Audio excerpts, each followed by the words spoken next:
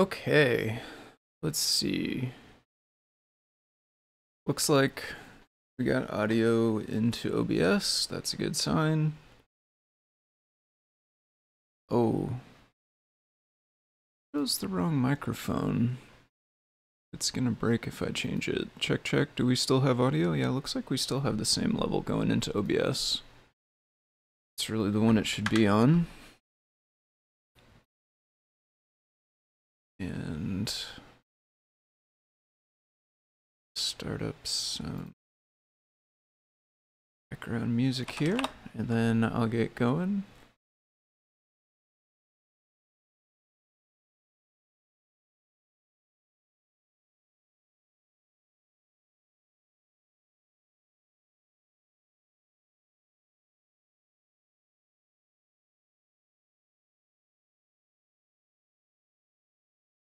Okay.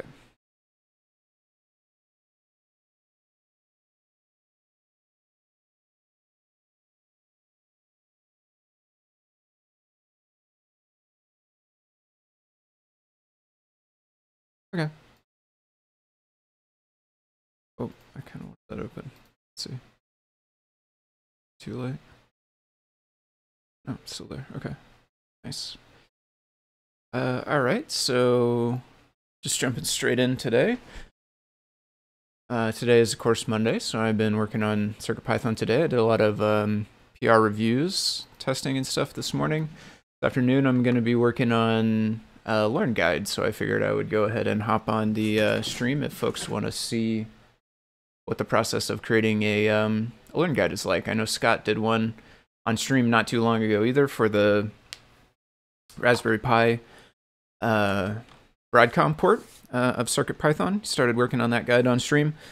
And I will be doing a guide for the Neko cat project. So to start with, let's get the Neko cat thing loaded, because I think I have something else on my PyPortal now. So I'm going to plug in the PyPortal.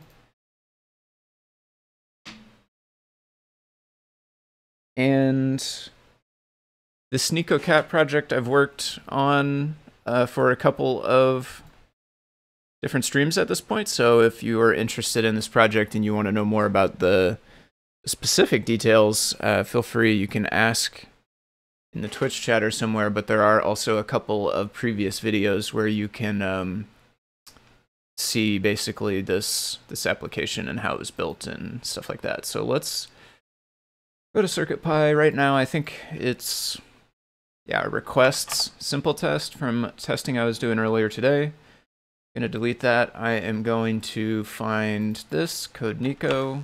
Whoops. Copy. Paste. So the last thing I did on this was the other night, and it was make it go to wherever you touch. Also, let's do the light on this thing. We'll make this look better. Oh, let's break this out. So it's kind of washed out and hard to see right now, but we can, let's do this. Flashlight, focus. I guess already pretty close to focused. Okay. Yeah, that looks a lot better. Maybe zoom in a little bit. Get some of the cat hairs out of the way here. All right. Change the focus. Let's fix that.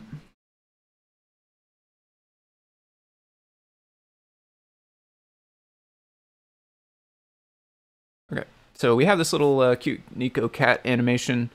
And what I did the other night was if you touch on the screen, which I'll do with the stylus because I happen to have it right here, it will put the little red laser dot wherever you touch, and then the cat will run to that location. So you can kind of lead the cat around by touching. You can use your finger as well, or fingernail works pretty good too. It is a resistive touchscreen, so you do have to press and hold, you know, pretty hard, right? It's sensing you actually physically pressing it, and the I don't know, the resistance of the layer of the thing changes based on like the flexing of the screen, I think, something like that. So you do have to press it kind of hard. It's not like our phones where it just is capacitive. It's just closing the circuit or sensing your capacitance in your body. This you actually have to press on, which is why you can also do it with stylus like I was. Do a stylus here. So that's the last thing I did to it, and I need to basically take this new version and put it into the repo, which is the Learn Guide repo, and then we'll make a new PR for that, and then start on the actual guide itself. So here, learning system, we're gonna go fetch. Now we're gonna go git checkout -b update Neko cat from Adafruit main. No track. Okay. And close all of this. We can find, oh, what did I call it? I think maybe CircuitPython.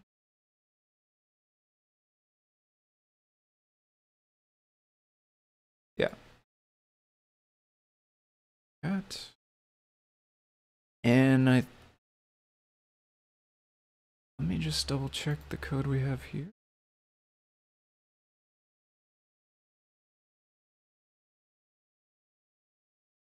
Okay, it is all commented. This is the one that the formatter ran on as well. Okay, so I'm going to copy it from my PyPortal. I would like to... I may need to run a git one more device, actually. I would like it to fall back gracefully and work on devices without a touchscreen. So of course, we added that new touchscreen functionality, but it'd be nice if it could do the minimum on things that don't have a touchscreen. Boy, my spelling in here is not great, huh? So more, well, let me paste this in. Paste. I'm also going to take a quick look at the diff just to make sure nothing crazy changed. Only the stuff we expect. So like touchscreen, vector IO for drawing the dot.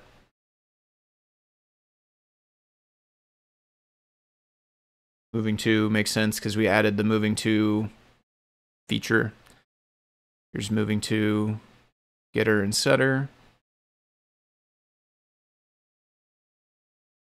Okay, we updated it. So current state, if you're already in the state, you won't change again, which means that you won't reset the animation index. I remember fixing that. We added a helper function, get the center. Inside of update, handle when we're moving to a location. This is all the logic for that.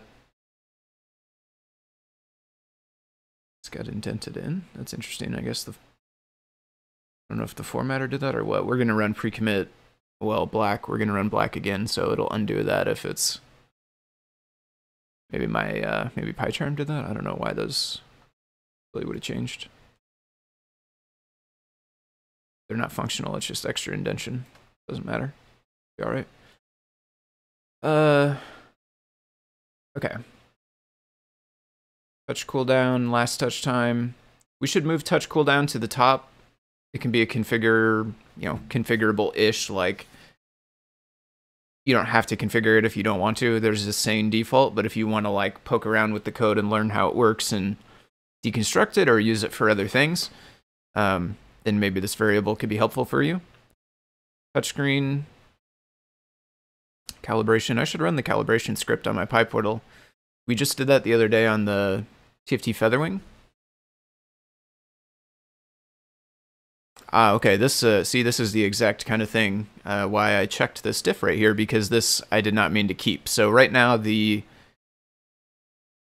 think this was while I was testing Move 2. I updated it so that the cat would start on not the center of the screen, but 3/4 of the way towards the right of the screen.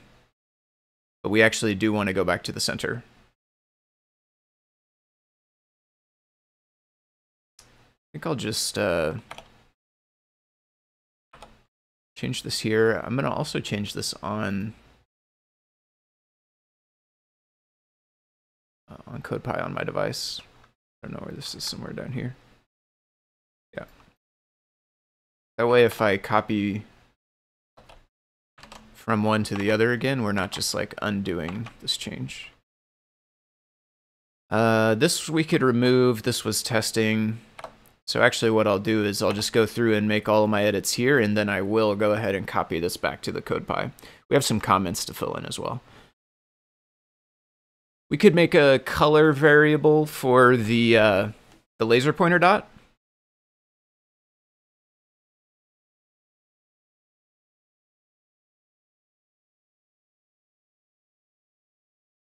Okay. So if Neko is not moving to a spot, then move the laser pointer off of the screen, just -10, so it doesn't get drawn. There's other ways we could hide it, but this is just kind of a quick, easy way to hide an object, is to move it XY coordinates off the display. We could get rid of this print and basically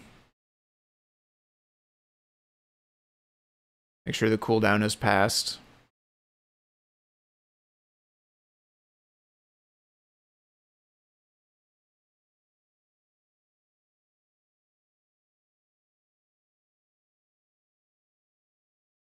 Huh. Actually, this seems wrong. Let me go back to full size. So we should, so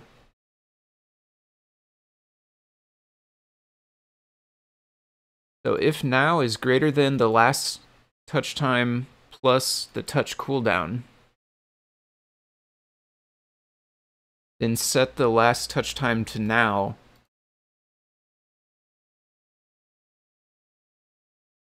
But we don't really want to update this unless they're touching, right? Last touch time should be... Last touch time should be the last time when they started touching, not just as soon as we pass the cooldown.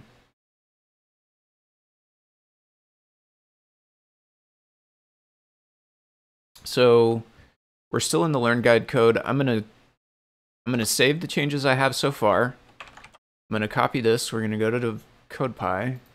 We are gonna update it here and then start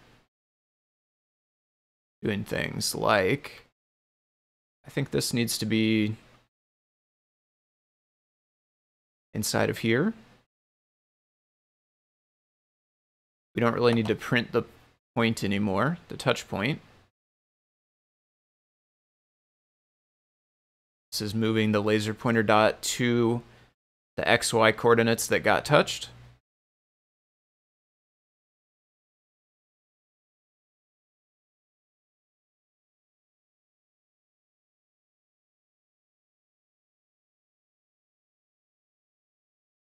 And then also setting the moving to that same location so that Neko will start walking towards it. Okay. So I'm going to save this and just make sure it still works as expected. This is actually probably why, yeah. Okay, yep. So there was some times where it felt like you had to press down for longer, and that's actually why, because that logic was broken, and now this is way,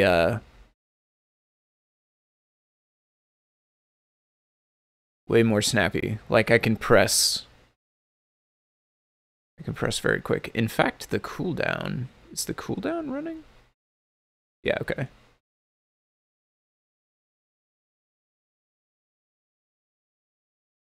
Yeah, we do still have the cooldown.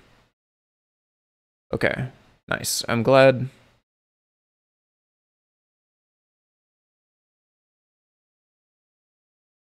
I'm glad I did that because, yeah, this behaves a lot better now. Behaves a lot better now. It feels way more reactive. Because it would have been...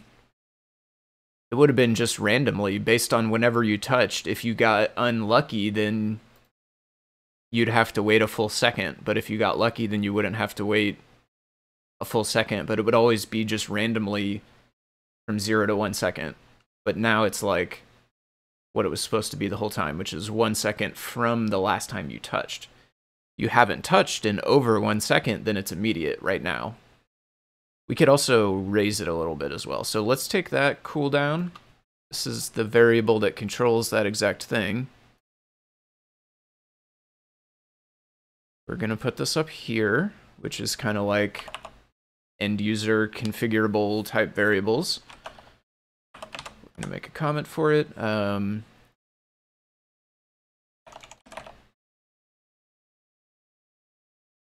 long in between, or how long to wait for next valid touch event?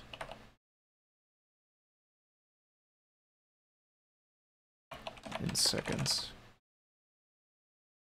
I'm gonna try 0.5 and see if that's like bad or anything. It would be nice, I think, to be able to do this kind of number here where you're moving your finger around and it's kind of following you. Curious actually if we even faster. Does this have any adverse effects?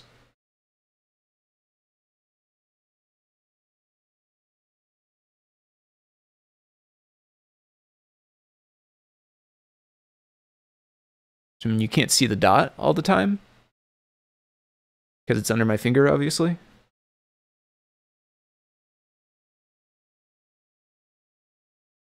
But I like that. I kind of like that actually. I mean, that's nice and quick. It's like live following, and it definitely gives the like. Oh, that's weird.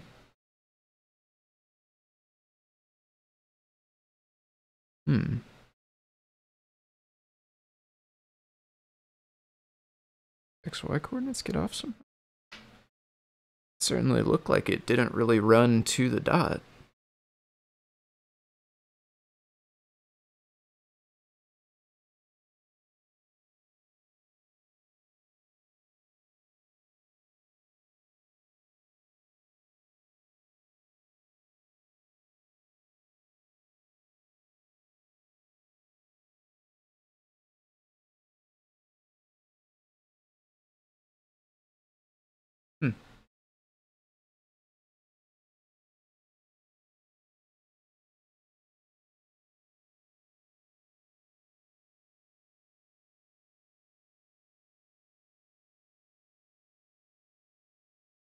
Maybe it registered like an extra touch event? Like that? So, one thing is, it does, I feel like, if it's,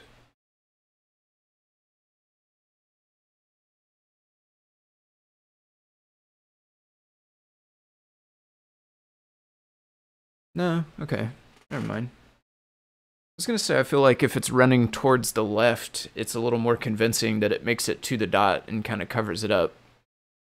But I think my eyes must have just been playing tricks on me, because that last time when it ran to the right, I feel like it looked equal pretty much to the left in terms of how close the cat gets to it before the dot disappears. Scratch the top. So yeah, I like this. I like this live feeling here, where you can just like drag your finger around in a circle and the cat continues to follow it. I think that's a nice touch. So I will actually just leave this at 10 times a second, because we don't need events really faster than that. It wouldn't make too much of a difference, and we may as well slow it down so as not to like really rev the system any faster than we need to. One moment, I am gonna run and blow my nose real fast, but let's. Okay, yeah, I'll be right back.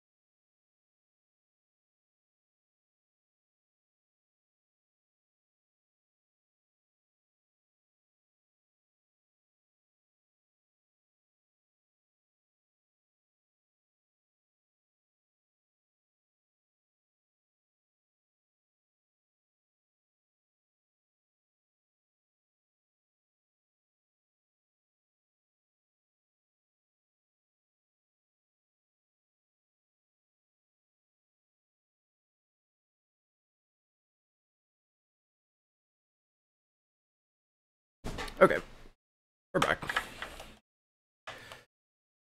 And let's get this going. Go.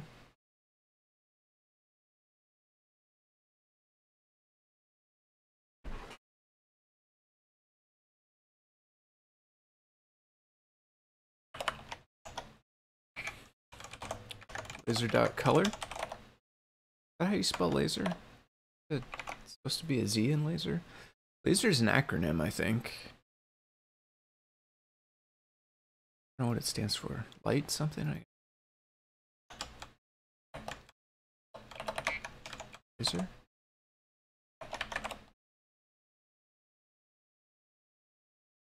Is it actually an acronym? I want to say it is.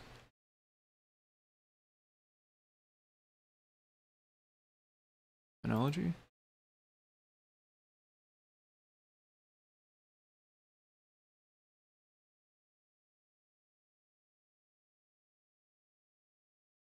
Laser.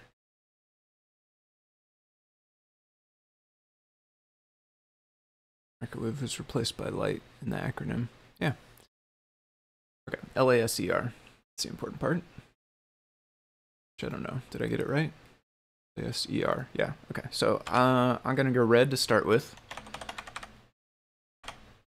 But you could use whatever color you want, right? Especially if you change the background color to be something that's more red. You know, you could use a green laser dot or blue or ink or whatever color you want. Dot color, so we'll use that later. Display background color. Hex notation. I'll call this hex notation as well. Laser dot color hex notation. We need 3. Gated code fragment. 405 lines. Oh, it's comparing it to code Neko, maybe? It's like we have 2 copies of this file. So when we make the laser dot, we need to use the right color. I think that's still hard-coded. Yep. Laser dot color, there we go. We don't really need this print. Let's go ahead and add comments on the stuff that doesn't have it yet. So this is initializing the palette, initializing the laser palette. Laser palette. Set the color, the hex.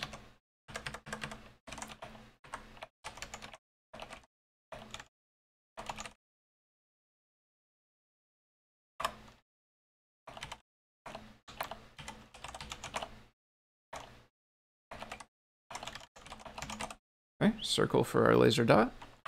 Add it to the group.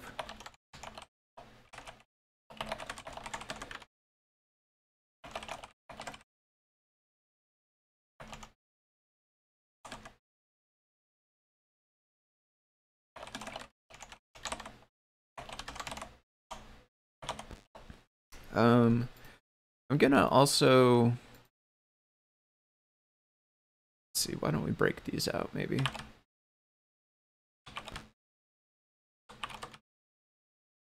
I'm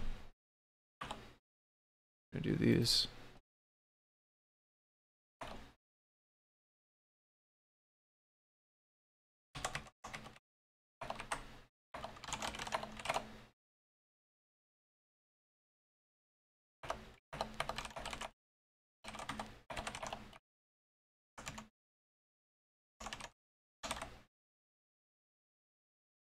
Negative values, so we start off the edge of the display.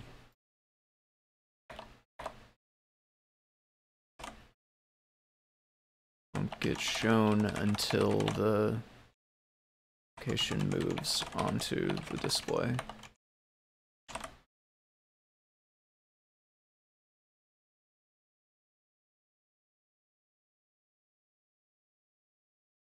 So it starts off the edge of the display. Won't get shown until the location moves onto the display. Okay. Update Neko right there. Yep. If Neko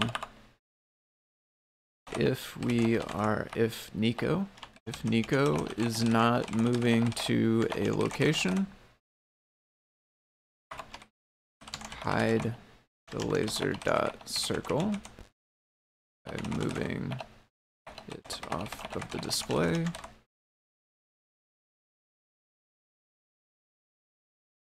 Okay, we get now if I'm going to say if the cooldown has elapsed since previous touch event.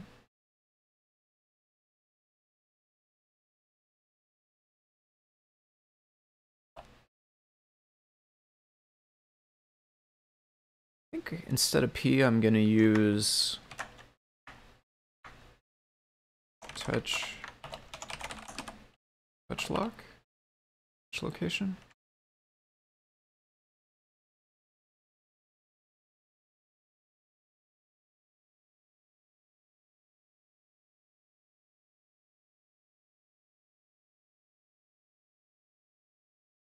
Touch location.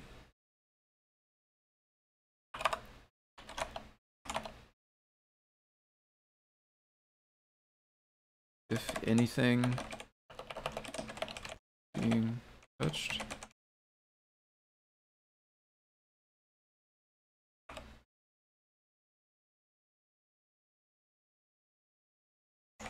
Update the timestamp for cooldown enforcement.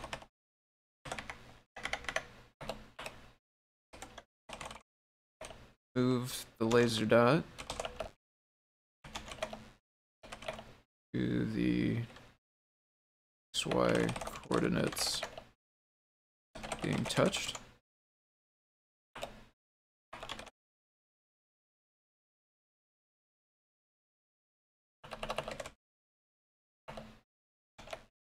Let's see. Tell Neko to move the XY coordinates being touched.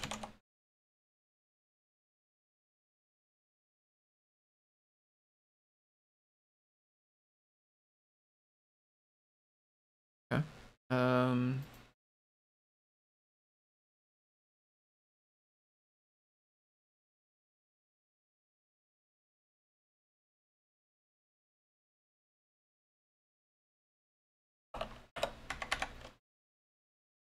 Read current touch data from display overlay. Read current touch data from overlay. Okay.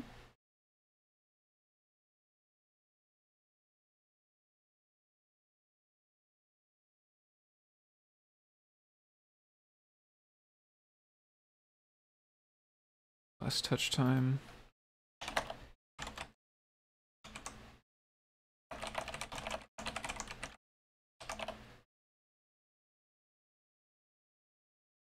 Previous touch event. Duplicated code fragment.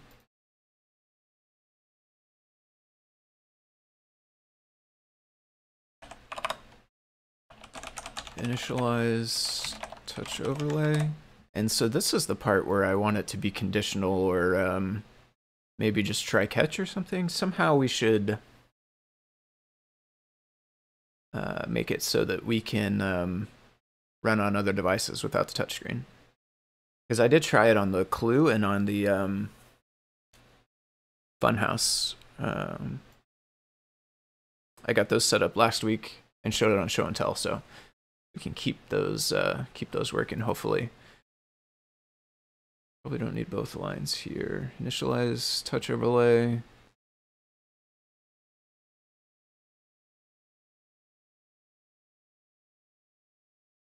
Once we add that, maybe we'll make a comment here that kind of clarifies that it's optional.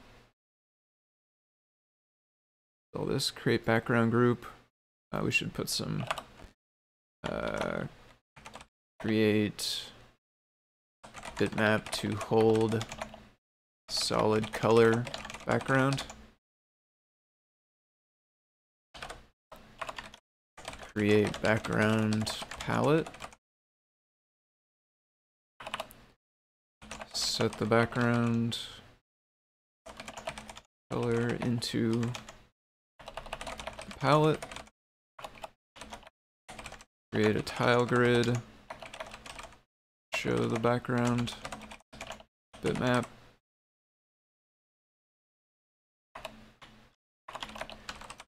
And the tile grid group. I'm also going to clarify up here, create a background group separate from main group so that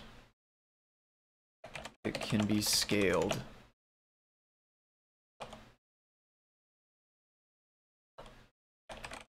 Saves RAM. So I've seen this in some PyPortal examples. When they want to set the background, they'll make a bitmap that's like the size of the display. 320 by 240 is what it happens to be on the PyPortal, but this concept is the same for any device. I've seen code where it will make a bitmap that's the exact size of the display and then fill in every pixel of that bitmap to whatever color they want, right? This is it should save a little bit of RAM because the bitmap that it's allocating is only 20 pixels by 15 pixels, but then the group is scaling it times 16, which is making it actually big enough to cover the whole display. So I got these values by dividing the display size, 320 by 240. I divided that out by 16, or I did the multiplication to figure out, you know, what was like a reasonably large multiple that I could use. That way my actual bitmap is really, really small. Shouldn't take up nearly as much RAM as having the entire 320 by 240 pixels. And the tile grid to the group. Add the background to the main group. Background group. Main group.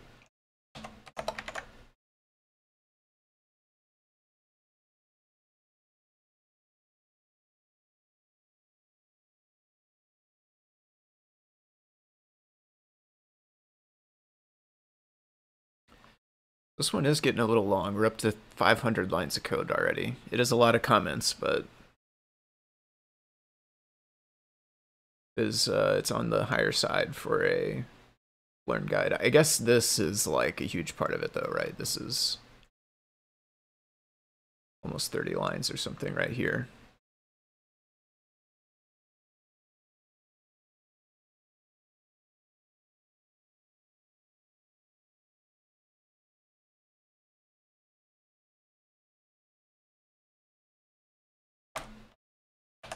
I'm gonna put format just to try to clarify what this thing here is. State objects.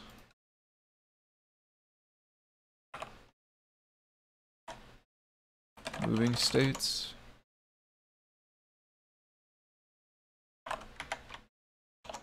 Scratching states.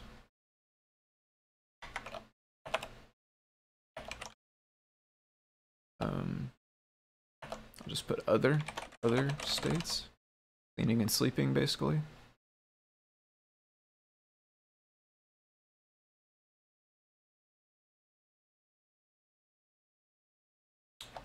States, so I should maybe leave a note about why we use this. What do we use this for? Is moving.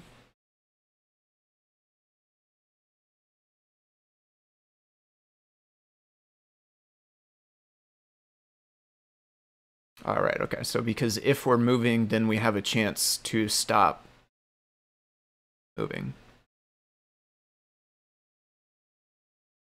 And then if we weren't moving, then of course we would begin moving after some time as well.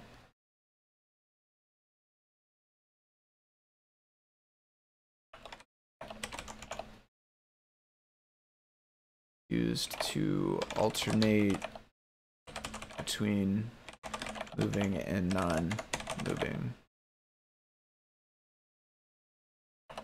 states.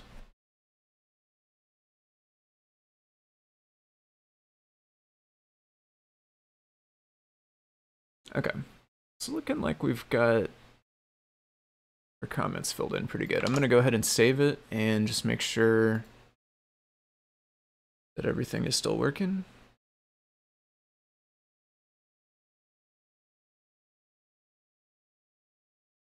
Oh, nope. Okay. 492. Looks like we messed up one of the colors. Background color, or maybe laser color. Dot color.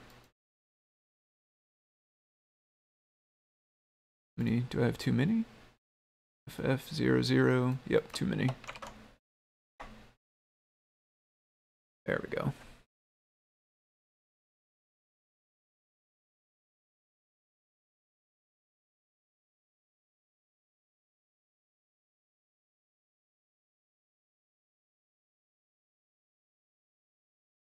Okay, so there we definitely did get that thing where it did not run through the dot. The dot was definitely like up here.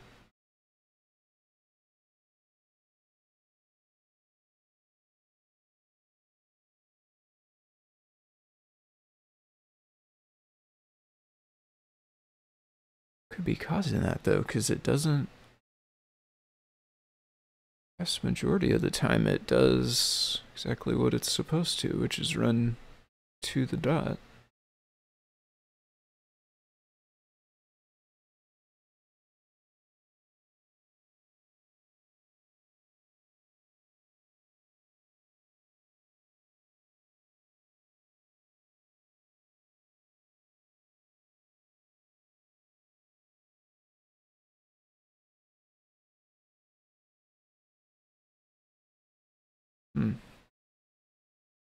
Let's go up here.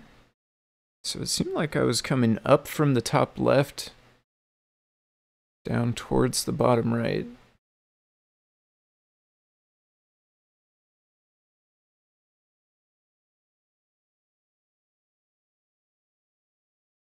So we did go past it.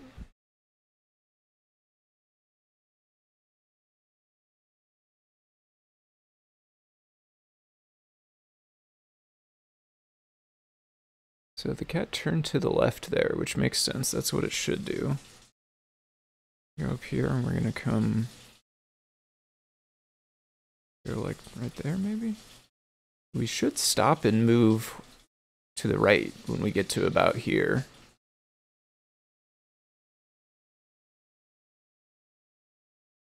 Didn't seem to stop until it got to the bottom edge.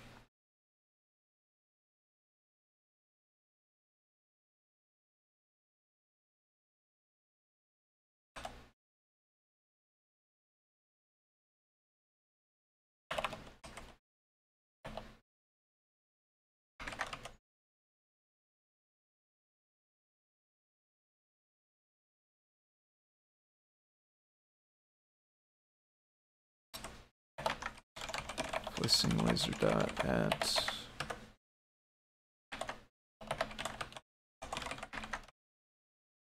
which, let's print that. I mean, it's moving the XY of the dot itself, and that seems to be in the right spot anyway. Oh, is this spamming this? We made it? Is that? We are, look at that, okay. Yeah. Not do that.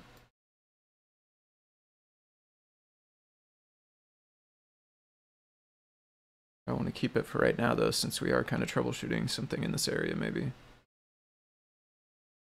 Yeah, right now. So let's go up here.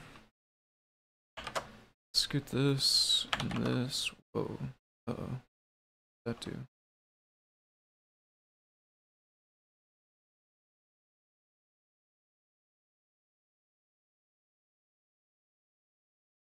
Okay.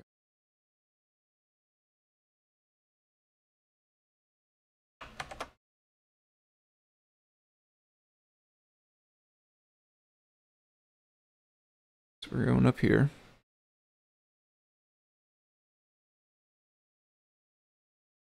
And we're going here. We got 312 by 159.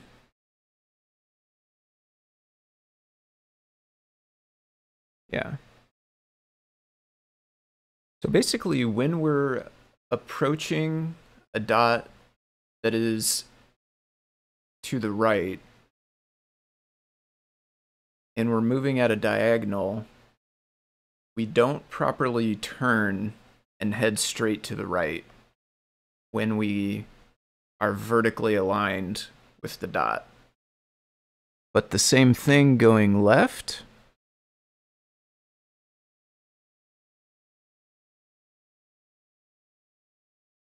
We do. If we're moving left, it works as intended. We turn and stop moving diagonally and start moving. Let's go down here. Start moving sideways. I'm going to go here, and let's look. Do we have the same problem if we're moving diagonally up? No. So specifically if we're moving diagonally down, let's try diagonally up left.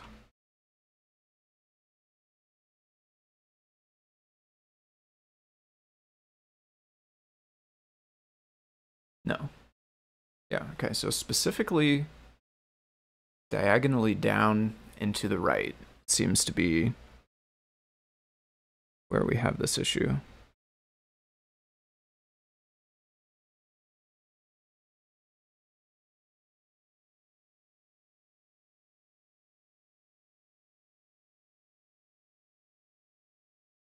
Yeah, okay. So let's look inside of update at the move to logic.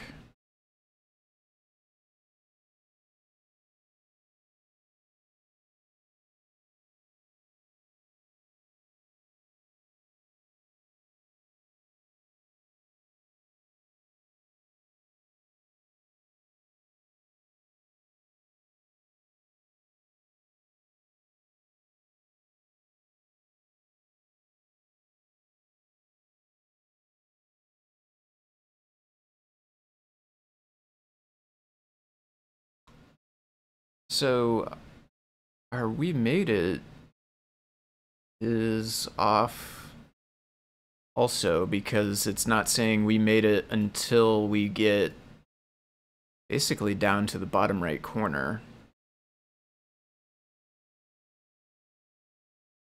But in all the other states, it does seem to work. All the other directions. So if Neko's x is less than the moving to location, and if the moving to location, so if the moving to location is in between Neko's x, which is the top left corner of Neko, and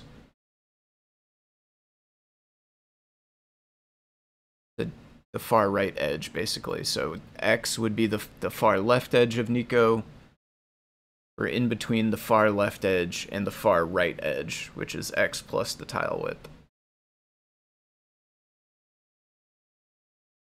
And then this is basically the same thing. So self.y is Neko's y, which would be the top edge. So if the moving to location y is in between the top edge of Neko and the bottom edge of Neko, then it changes states. So that seems okay to me. That logic seems okay. If we're moving to, if the x of the place, so some of this stuff should be more commented also, actually.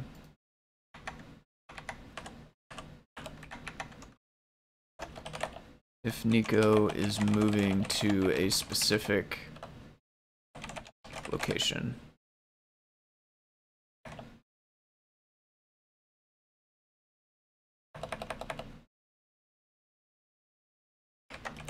i.e. user touched spot.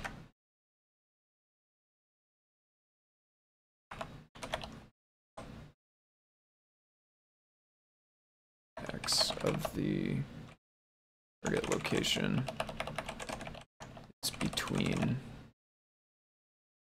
the left and right edges of Neko.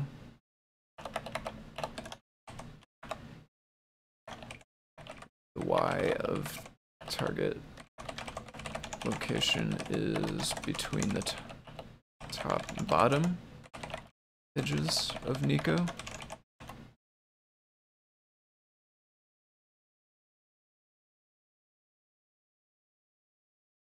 I'm gonna leave this for now, but it's probably gonna get taken out.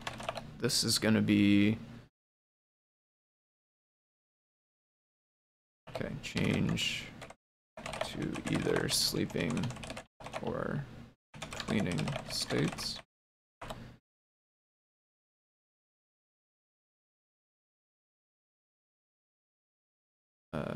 Clear E moving to target location. Okay.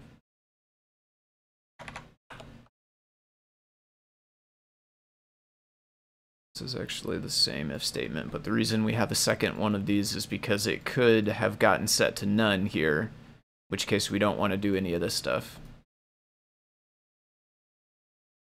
We have to check twice, one out here, because if we're not moving when we're out here, then we don't need to do any of this, but if we did this part and changed to not moving, then we don't need to do any of the rest of it.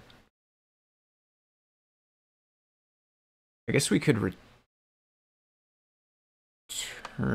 Well, no, we can't return because the animation occurs after. I guess we could do the animation first, and then maybe we could return from here, but I think it's more clear this way, maybe, at least to me. So Neko is moving to a specific location.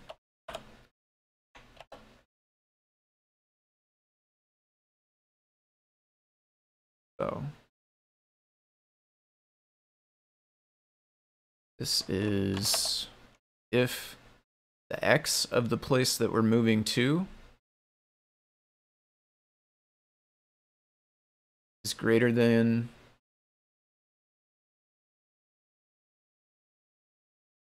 our center point X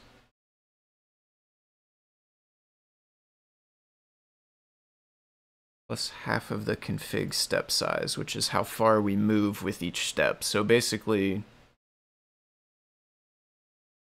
if the place we're moving to is to the right of where we're at right now, this is a little bit more complex than simply just saying where we're at right now, but it is essentially just where we're at right now. This is our center location, and this is basically how big of a hitbox we want to have, essentially, like how big the actual square that we're concerned with intersecting Neko and the laser dot. If the target location is right of Neko,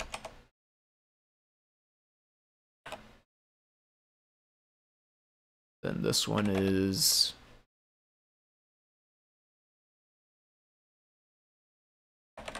if the target location is right of Neko. So then this one is if the target location is, so if the Y of it is greater than where we are at now. So greater than Y would be below us if the target location is below Neko, which then means that it is both to the right of us and below us.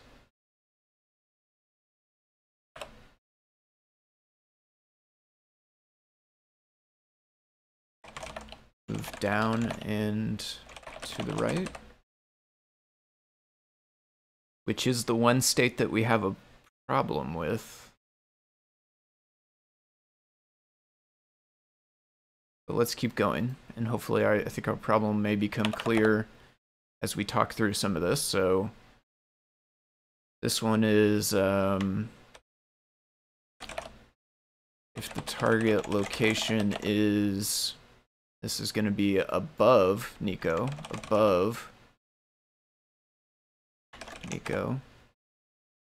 it's the Y value of the target, and it's less than our location, essentially. Again, our center, and then this time we subtract, but it's the same concept of how big that hitbox is going to be. This is the size of the hitbox, basically. So if the target location is above Neko, move up and to the right.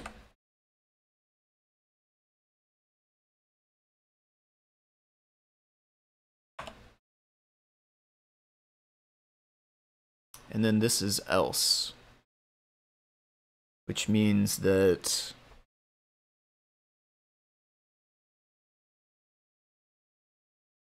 it wasn't below us and it wasn't above us, which means it should be the same Y position as us, which means that we should move directly to the right. Move to the right.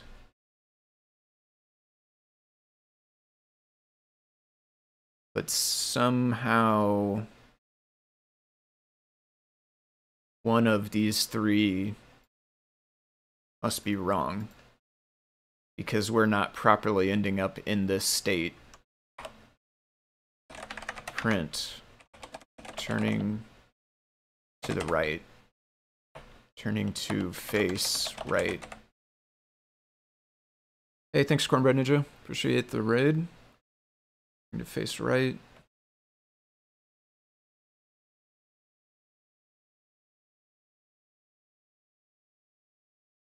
So let's see if that gets printed, which I assume it doesn't. So we're gonna go up here to start. Hey Toaster Fuel, how are you doing today? Up here. Going like right there.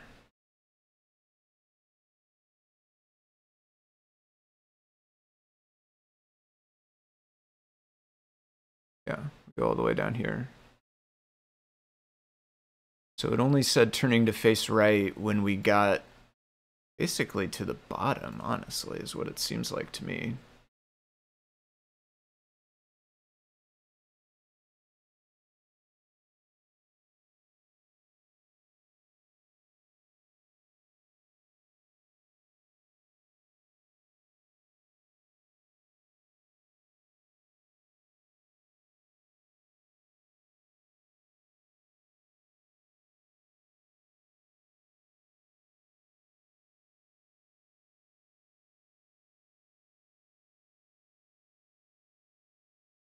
So it would be nice if this didn't spam. We have this check inside of the current state setter.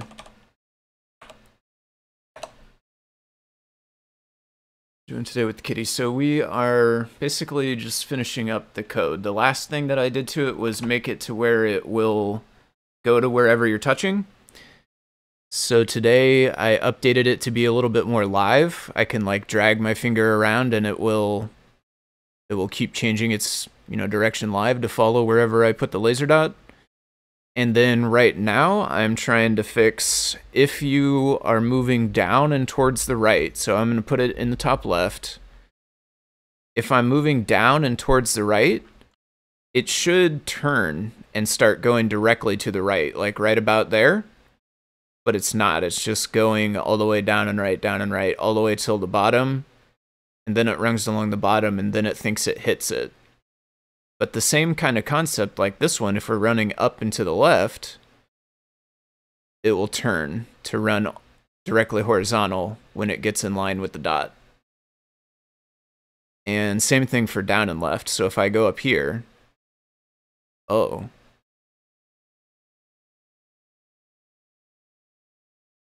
Huh, well that one broke too.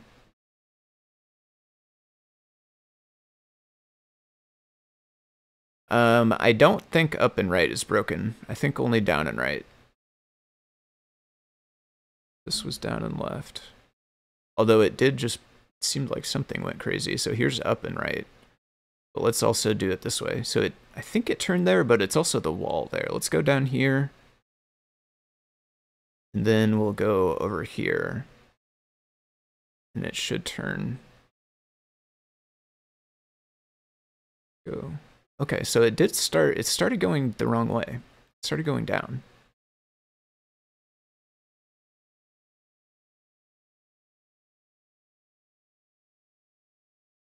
Which is consistent. So that part does seem to be broken, actually. But that time it didn't.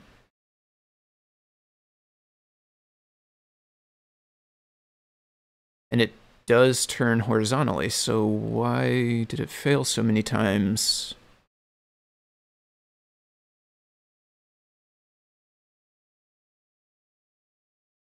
So maybe I'm touching it 2 places accidentally? No. Definitely touching it 1 spot. Ooh, well that's trickier, kind of. Because it's not doing the same thing every time. If current state is not state moving right. I have a stylus. Thank you.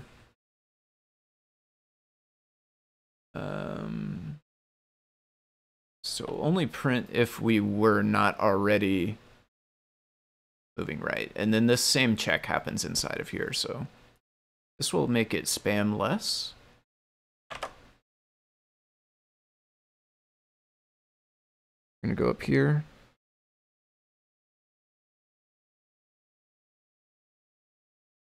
Got the Nintendo DS stylus here.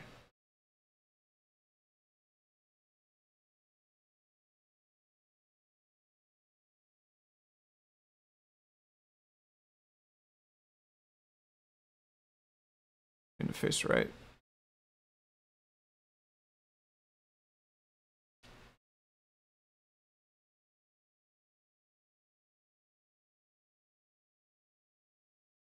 Ooh, what is that one? Party popper, nice. Hey, thanks for the follow, Toaster Fuel, appreciate it. Maybe I haven't caught up. Oh, I have muted. Still be able to hear it? I don't know if it played the jingly thing. If it didn't play the jingly thing, then consider this the jingly thing, me talking about it. Yeah, I need to figure out if that thing's still set up.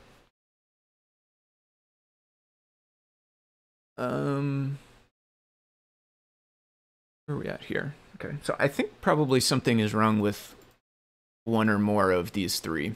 But I'm going to keep talking through and commenting the code, because that's essentially what I was doing, is commenting this stuff up, the most recent changes, and then getting it ready to publish, and then I was going to start working on the guide.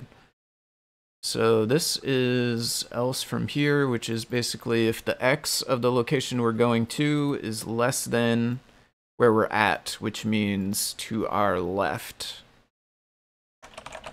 If the target location is left of Neko. There was a screen deal, but heard no jingles. Okay. Maybe... Yeah, I didn't hear the jingles either. Somehow... I'll have to refresh that or something.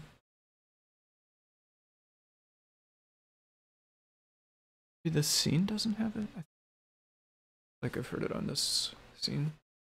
Well, and if also if the scene didn't have it, it wouldn't have shown anything. I don't know. If it's to the left of us, I had this print statement, we'll get rid of it eventually. And see you, Cornbread Ninja. Hope you had a nice stream and everything. Let's go if the y is greater than where we're at. So if target location is below Neko.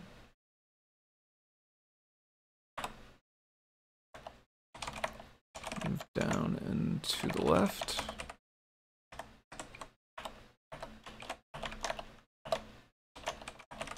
target location, this is going to be above because lower y means above. The target location is above Neko. Down, nope, move up and to the left.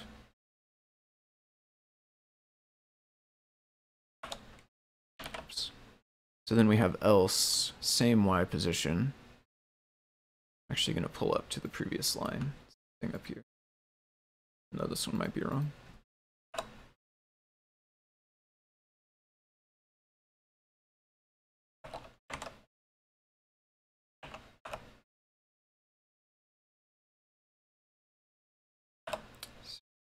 So the target was to our left,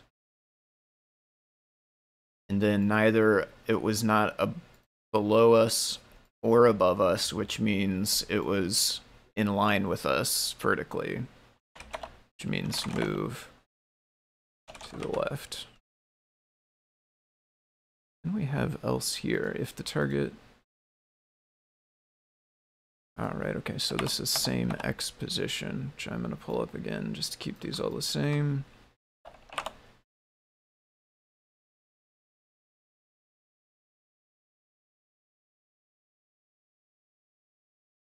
And then we basically have above and below, although I didn't do the hitbox size, but that's not, that shouldn't cause the down and right thing we have. Same X position. It's not to our right or to our left.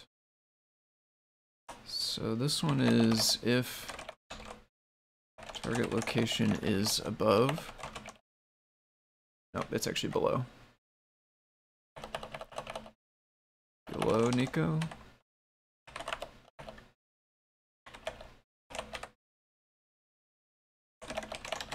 Above Neko.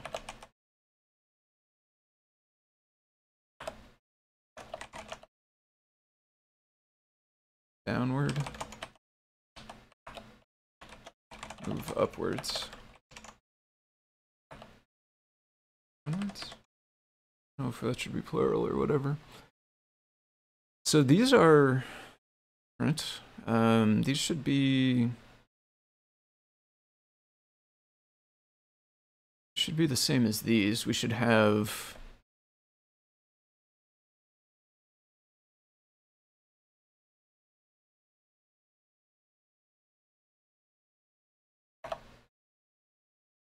this. Yeah, did I get these backwards? Maybe the other one should be. I did just kind of guess at these the other night.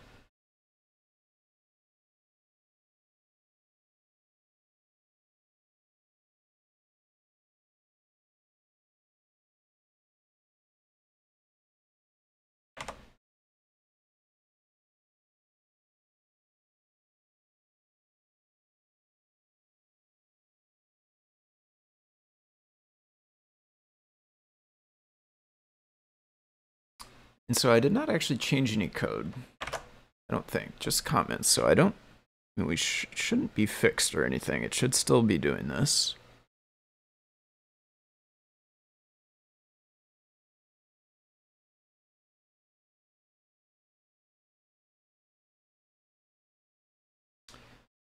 So the part that's checking if we're at the same Y location does not work. But only when we're moving down and to the right?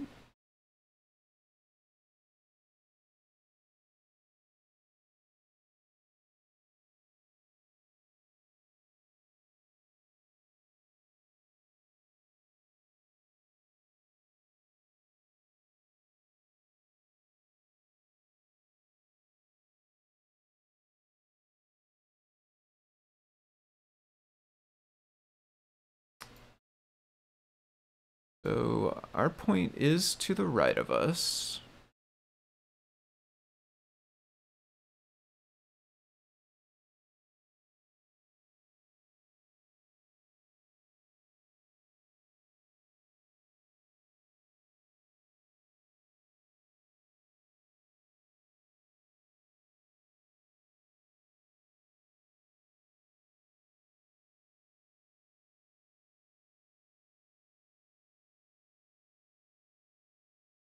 So that point starts out below us, and we end up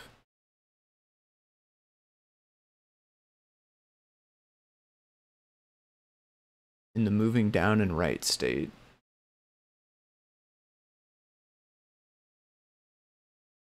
It's to the right of us. We end up in the moving down and right state.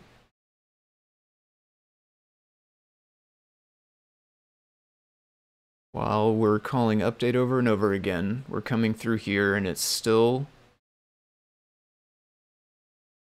presumably being down and to the right of us, so our state's staying the same. Then eventually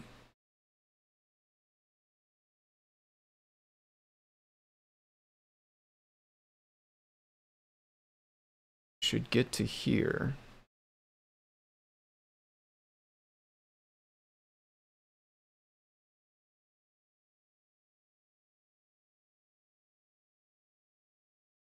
It doesn't seem like we are until we get to the bottom.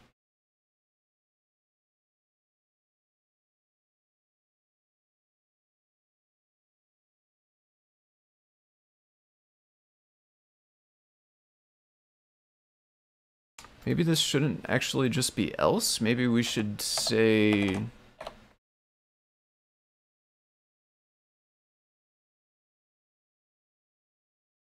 then center point 1 minus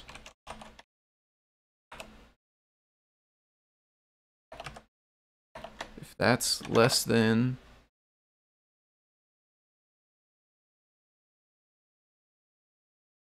point, yeah, that's less than the place we're going. And well, if the place we're going is in between this and center point, then this one would be plus.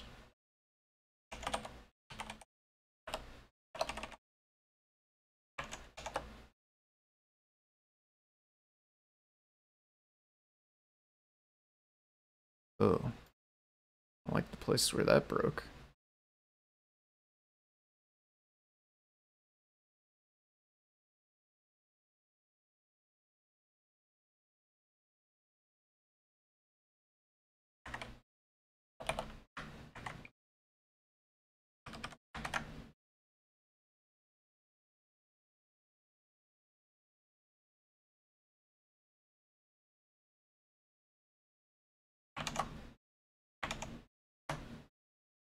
You are the one that formatted it.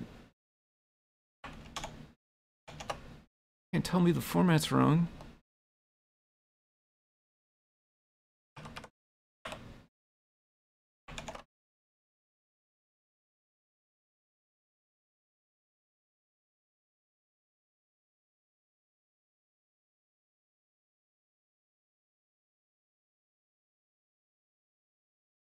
Why does this makes me feel like I have a bracket or a parenthesis? Why does one instance of this have a warning and the other one doesn't?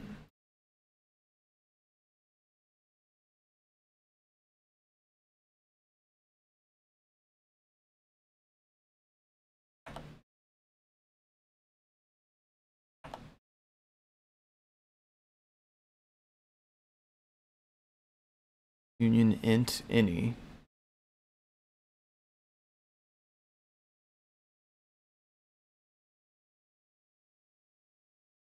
So, yes. Okay, there we go. This is why warnings in the IDE are very nice. Instinct was right too, I did have messed up brackets. So basically now this one is if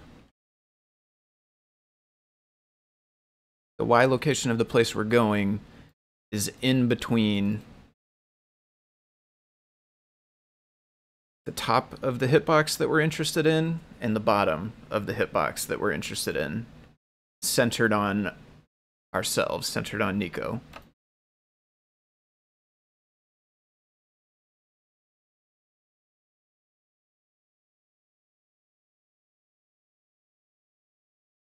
Top is less than it, bottom is greater than it. Yeah.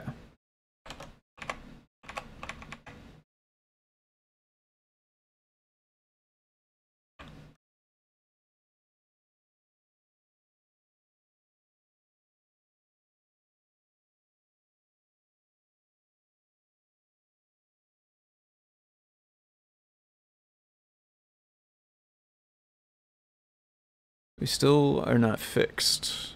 Still does break. Does the same thing.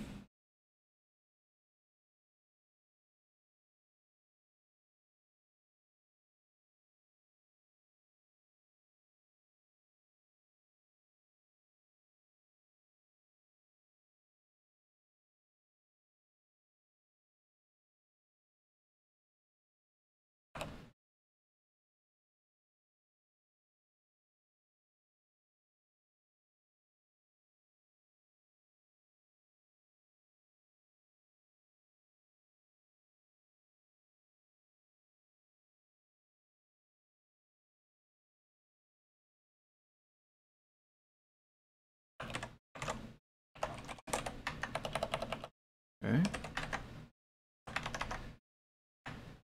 First value, second value, third value.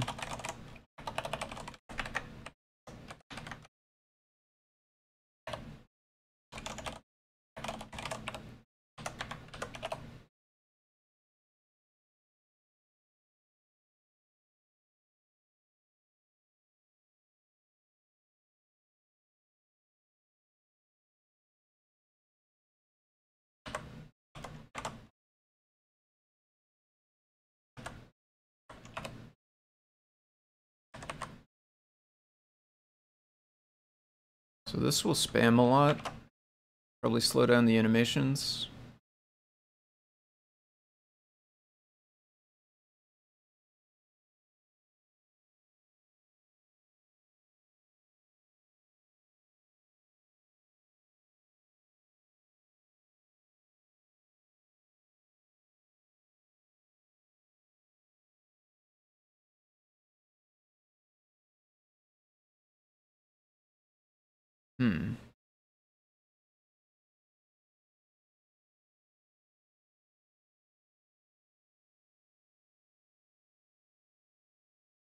We only have this spam if we're moving to the right. 223. That's too low. 223 is too low. Yeah, 223 is too low. Well, the number is too high. It's too low on the screen physically.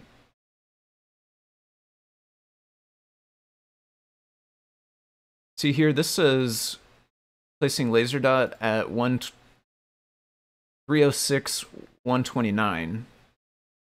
So most of the way all the way to the right. 320 would be all the way to the right. 240 would be all the way at the bottom. We got 130, which is somewhere around halfway. But then our middle thing here says 223, which is much closer to the bottom. So that's why we're always going to the bottom. Moving to 1.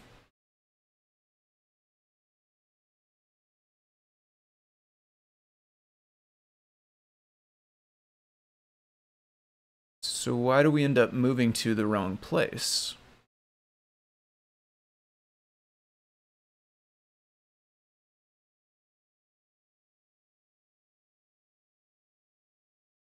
So this is where we printed placing laser dot at.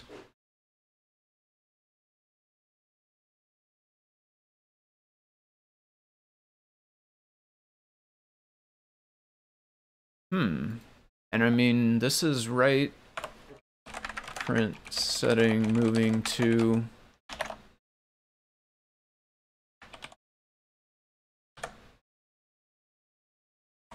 Okay, format.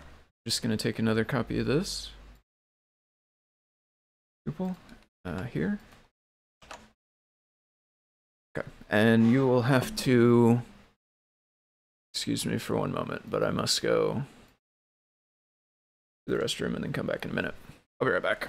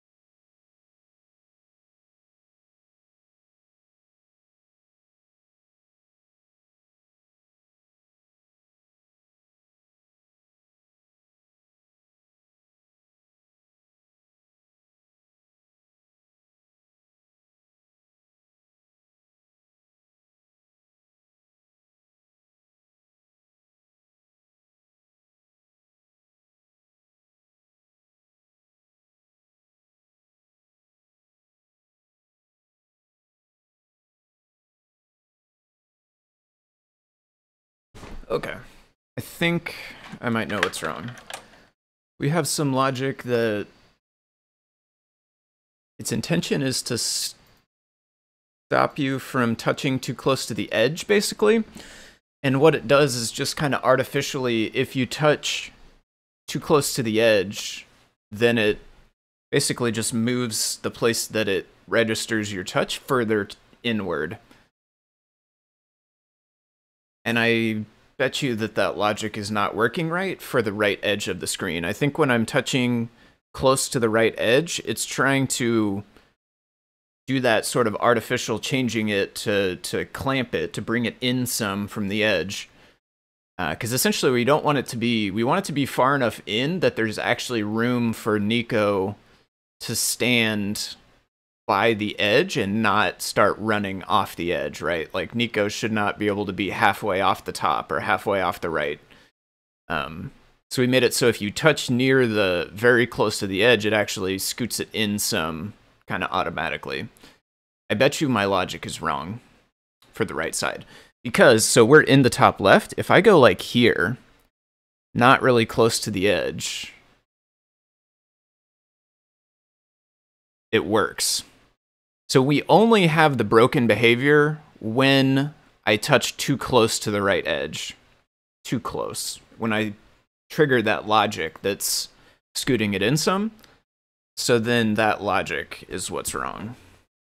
Which is inside of... moving to?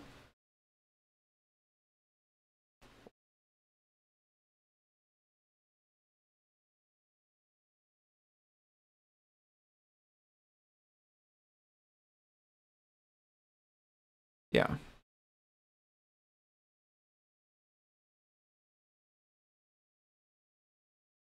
Okay, so new value coming in. If it's not none, set up two variables that initially are the same values that came in. So if the x value that came in is less than half of the tile width plus 1. So our tile width is 32. Half of that is 16.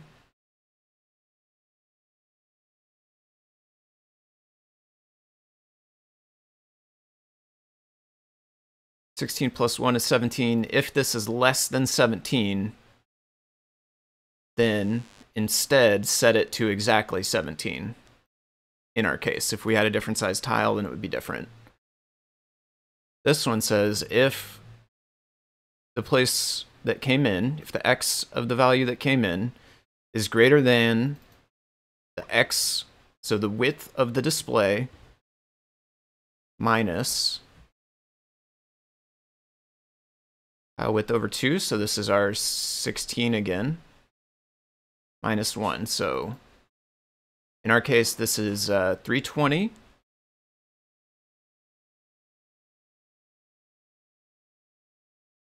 minus 16, which is 304, minus 1, so 303. So if the x that came in is greater than 303, then the clamped x gets set to exactly 303 instead of being greater than. Yeah, here's my, I bet you right here's my problem. This probably is supposed to be a 1, not a 0 is my guess. But let's keep stepping through, and also I should be commenting this code as well, actually. So let's do that. If new value is not none,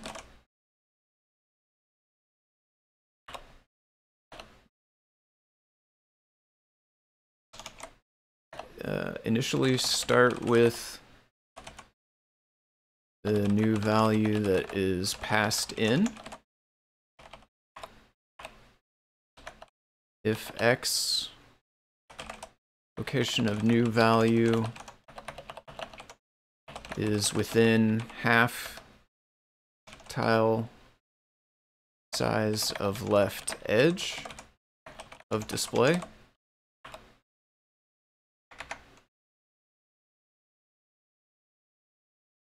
override x to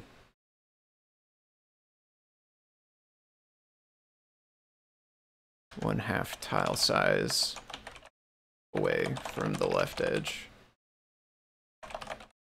of display. Okay, yeah, I'm thinking this has got to be it. Those zeros down there definitely seem suspect to me. If x location of new value is within one-half tile size of right edge of display, override x to one-half tile size away from right edge of display.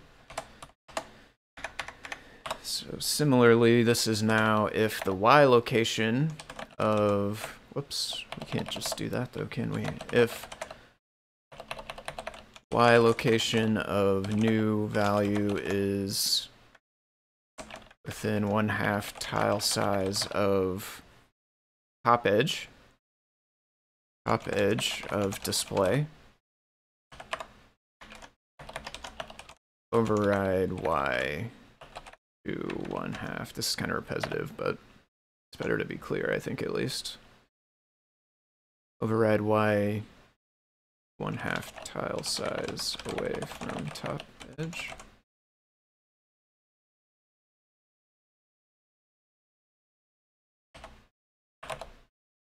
And then this is supposed to be if y location of new value is within one-half tile size of bottom edge of display, but it's not. It is wrong because this is x and not y. It should be 1 for y, and this should be the height instead of the width of the display, which is also 1. This is the tile height, which makes sense. The y location that we're going to, is it greater than the display size height, which is 240 minus 16 minus 1. So 240 minus 16 is 224. minus 1, 223. So if the y value we're going to is greater than 223, sounds about right, then the location of the new value is then 1/2 tile size at the bottom of the display, bottom edge. So that's where our y is greater than 223. Then override y to 1/2 tile size away from bottom edge. Then set it to clamped x, clamped y, which makes sense. So now I bet, hopefully, that we are fixed now. So go to the top left. We'll touch close enough to the edge that it triggers that logic. And if we have done it right, then it will turn to the right. We did it. It turned to the right. I've never been so happy to see an animated cat turn to the right. I think. I can't think of an instance where I've been happier to see an animated cat turn to the right. I've never worked on an animated cat before either, though, so it's kind of my first chance. And I'll just double check too if we, because we saw this earlier, if I go in further, it wasn't broken previously, and it's still not broken now. Okay, so let's do some of the other edges too. Let's touch close to the bottom edge. Let's touch close to the top edge. This one should turn up. Okay, did. I'll do bottom edge again. This one should turn down. Turn down for what? Turn down for getting the laser dot. That's what. There it is. Okay. Let's go here. This one should turn left. Does. Up here. This one should turn up, but it's probably not going to have the room. It's going to be diagonal all the way. That's fine. This one should turn right, and it does. Okay. I think we're good now.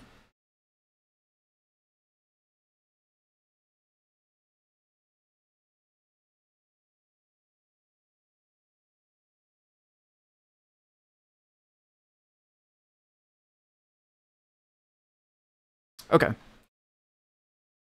So there we go. Live troubleshooting, live debugging. We found the bug. It was here. Somebody was using the x values instead of the y values when they were trying to determine the logic of where it was at. I don't know who that person might have been, but luckily we found it and fixed it. So this is set update the moving to location, moving to target location, moving to target location. Else, this is if it was none. So if it was none, then just clear it, set it to none. Clear, so none means no, means not moving to a target location. Okay. So let's go find our prints and take them out. We made it, we don't want that. This we don't want.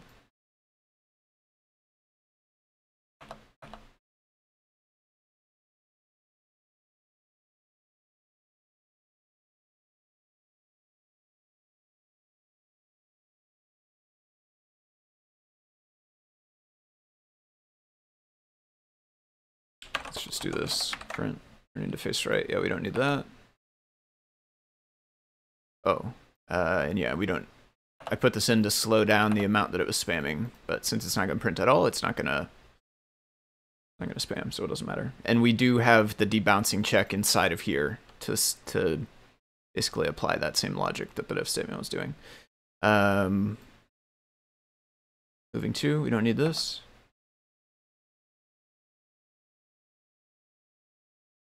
Placing laser dot at.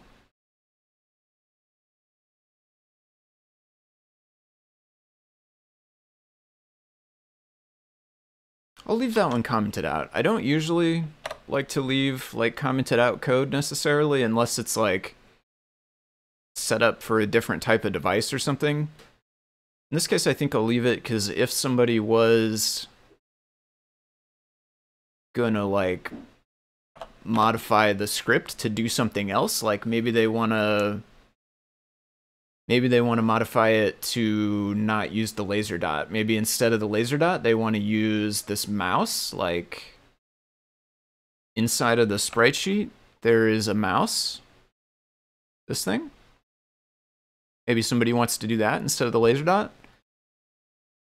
This print could be helpful, because it's like when it gets touched, it's telling you where it got touched. So this would be where you would want to set the location of your mouse or whatever else you were doing if you were going to change it. You know what would be kind of funny would be to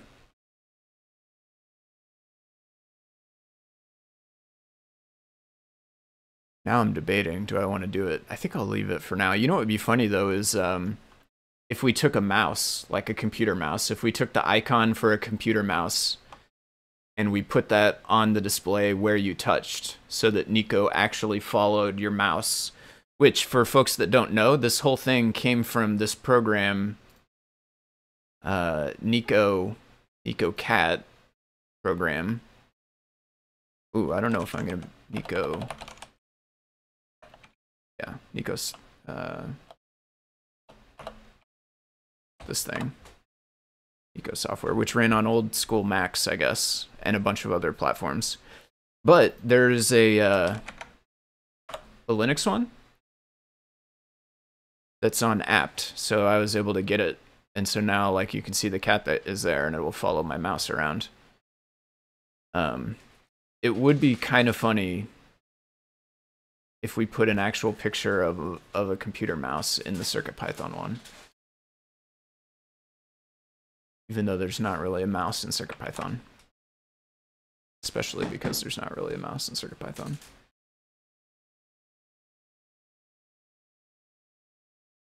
Alright, tell Neko to move to the XY coordinates being touched. Yeah. Cool down, is that supposed to be 2 words or something?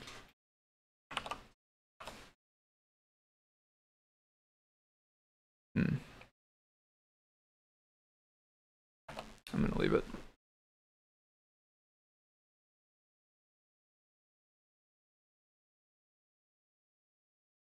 Okay, so the other thing I'm gonna do is look in the class.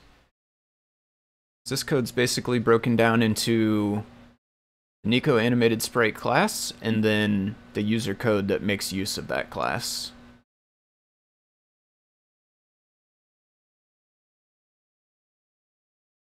Basically, I'm going to walk through this code real quick and make sure everything seems fine. How many pixels the cat will move for each step?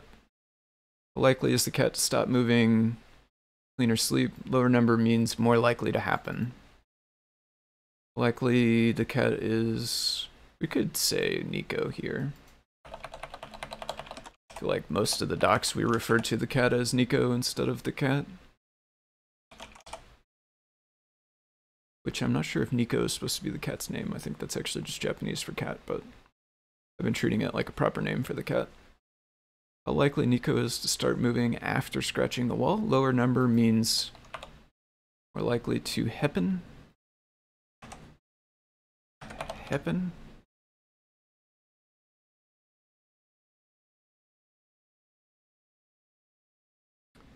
Minimum time to stop and scratch in seconds. Larger time means scratch for longer, 2 seconds.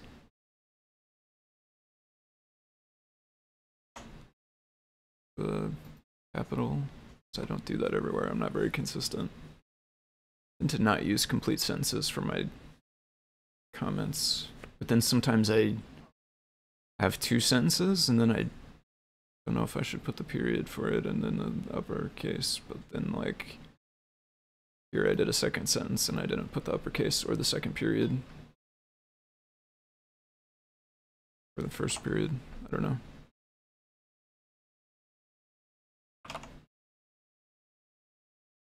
State object indexes, last time an animation occurred. Index of the sprite within the current animation that is currently... I'm going to call this currently running or currently animating. Index of the sprite within the current animation the current animation. I think running, that's kind of redundant, right? Index of the sprite within the current animation. Currently running animation. Last time the cat changed states, used to enforce minimum scratch time. Minimum scratch time, which was up here.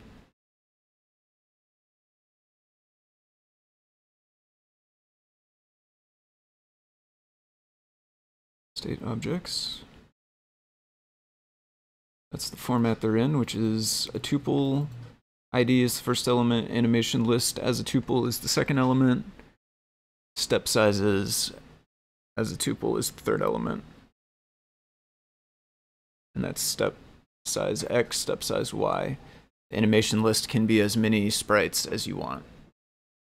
0 to many. So moving states, ID is 1, animation is these 2, moving step is to the left by 1 config step size, which is 10 in my case.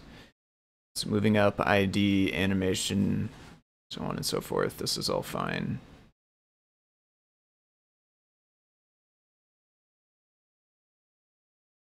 Scratching states, these work the same, but the animations are different. Different IDs in the animation list, and also these ones don't move. So they have movement steps of 0. Other states, cleaning, you can tell this one has a much longer animation. No movement. State sleeping, this one has the longest animation because it yawns a couple of times before it starts sleeping. And then there's 2 states for Z's, so the Z's go back and forth a couple of times. Then it wakes up also, all as part of the same animation. States count as moving, used to alternate between moving and non-moving states. Current state, private field, current animation list. Let's say, be a little more specific, list for the currently running animation. List of sprite indexes for the currently running animation. Okay, Neko animated cat sprite extends display out tile grid, manages changing the visible sprite image to animate Neko in its various states.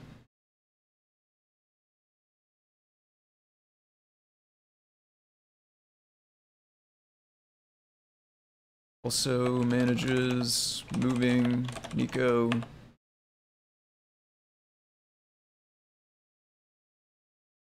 steps in the direction that it's facing.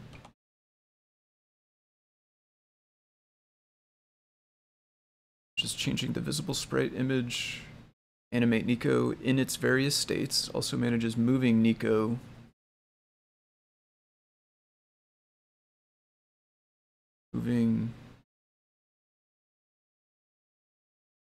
goes location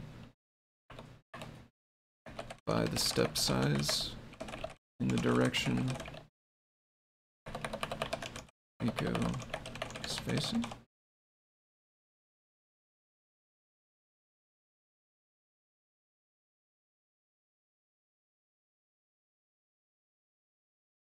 I don't want to get super wordy in the definition of this, but I do kind of want to at least hit the high level points of what the class does. Animation time, how long to wait in between animation frames, units is seconds, default is 1/3 of a second, well 3/10 of a second. Tuple size display, tuple containing width and height of the display, default values come from board.display. Used to determine whether or when we are at the edge of the display, so we know to start scratching. The display size was not passed, try to use the defaults from board. Runtime must pass display size if not using built-in display.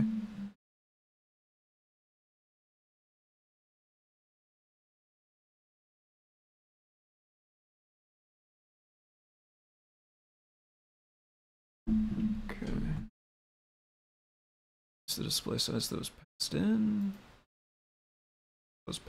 Use it.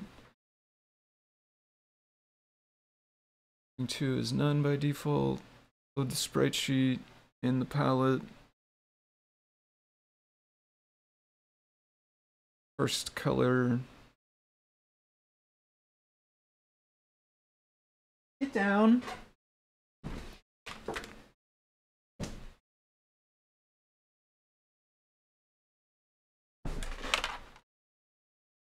Bad kitty. The bad actual kitty. Open up on the counter. I think there's no counters for Neko to get on. Make the first color transparent. Create the sprite tile grid as self. Initial location is 0.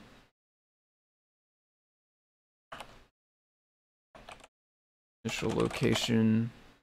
Initial default. Initial location. It's top left corner. Set the animation time into a private field.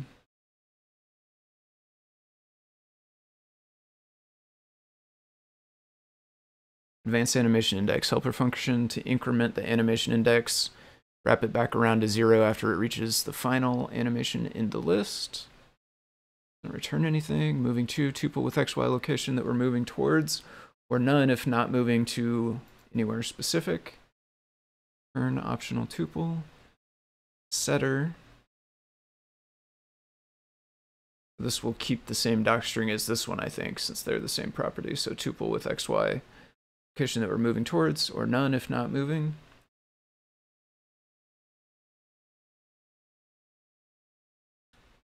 This is actually the logic we fixed. So this has got some nice comments now. Update the moving to target location. None means not moving to. Animation time. How long to wait in between frames? Units of seconds. So that's our 0.3, the default value. You could change it if you wanted. Using the setter right there, in fact. Current state. Current state object gives this little format again. Let's do this. Format, colon. ID, animation list, step sizes. Turns a tuple, current animation state. Oh, well, the current state object, which has the animation list inside of it, but wouldn't be correct really to call it an animation state exactly. Current state setter, new state. Ignore if we are already in the new state.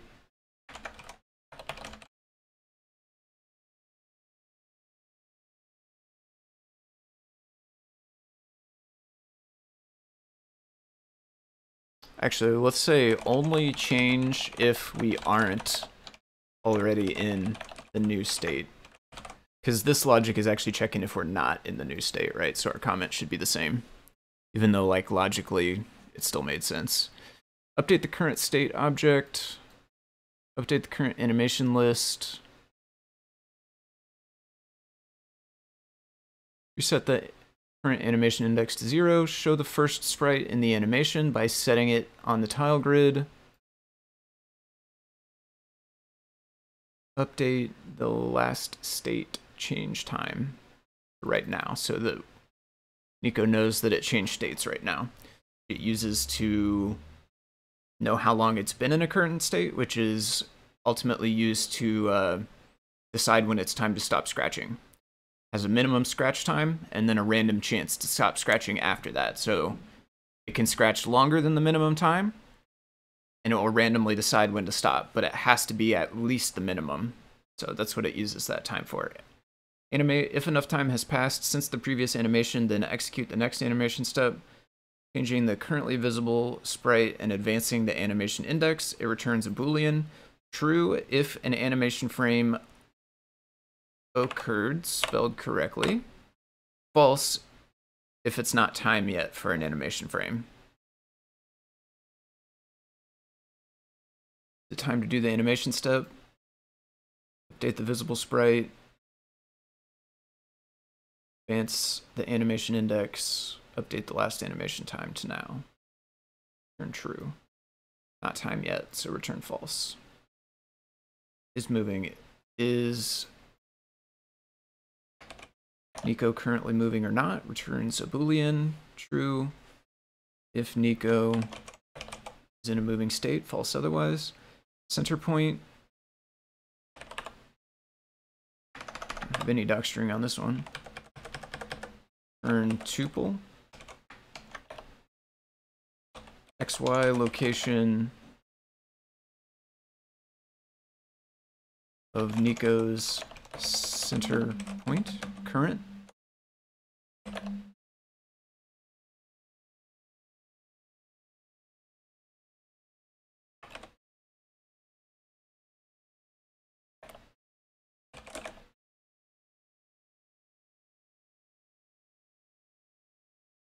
We're going to call this center point current XY coordinates is centered on. It's kind of restating the same thing here. I don't know. I mean, the property is basically the thing it returns. Maybe there would be a better way to do that, but I'm just going to leave it even though it's a little redundant. I need to update my stubs. This exists now. My stubs don't know about it yet. Update, attempt to do an animation step.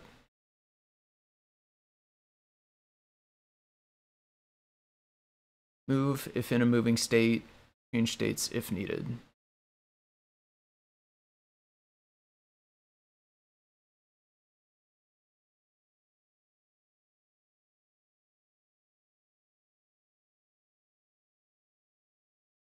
I almost want to do like, make these explicitly kind of their own.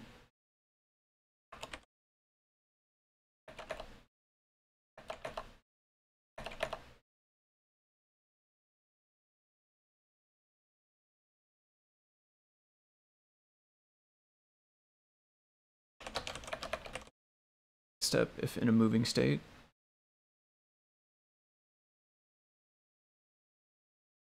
Almost like, I think I like having these as a list because it makes it really clear that there are 3 independent sub-steps, essentially, right? This is basically doing all 3 of these each time you call it. Sometimes some of them take effect, sometimes they don't. Like, sometimes we attempt to animate and it's not time yet. Sometimes we're not in a moving state, so we don't actually need to move. Sometimes there's no need for us to change state yet, but we essentially try all of these each time through. Doesn't return anything. Neko's is moving to a specific location, i.e. because user touched. So this stuff I think we commented earlier as well. Yeah.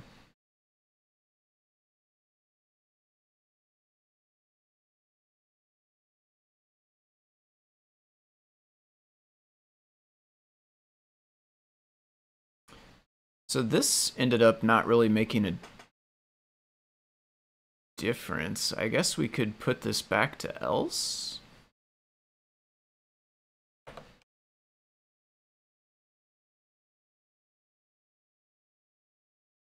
Oops.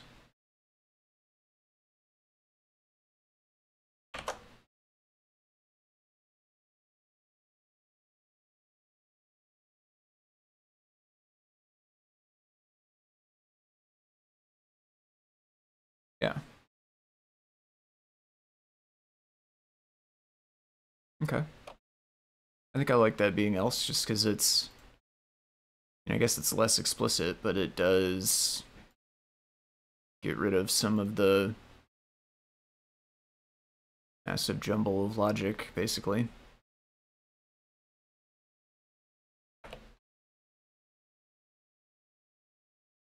And it matches this one, since we didn't have that stuff. And this one. Empty animation. We did do an animation step. If Neko in a moving state, random chance to start sleeping or cleaning. Basically, it's like we're rolling a dice, basically. We take a random number, and if we got a 0, then we'd go ahead and change states. And we further get another random choice between cleaning and sleeping. Else we were not moving. Currently in a scratching state. Check if we've scratched the minimum time. Random choice to start moving, so we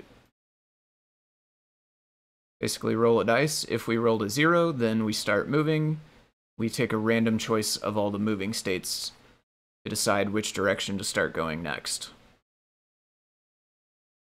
If we're sleeping or cleaning or another complex animation state, I'm just going to actually, I think, just say if we're sleeping or cleaning. I don't really have any other animation states. If we've done every step of the animation, so that means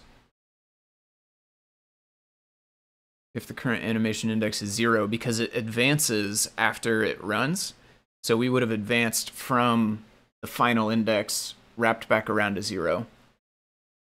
Then we know we made it to the end. So then we change to a random moving state. So basically, if we finish a non-moving animation, sleeping or cleaning, then we start moving in a random direction. We're far enough away from the sidewalls to take a step in the current moving direction.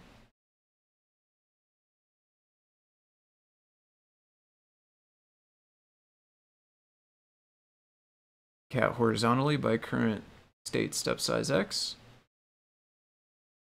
Ran into a sidewall. Check which wall. So we ran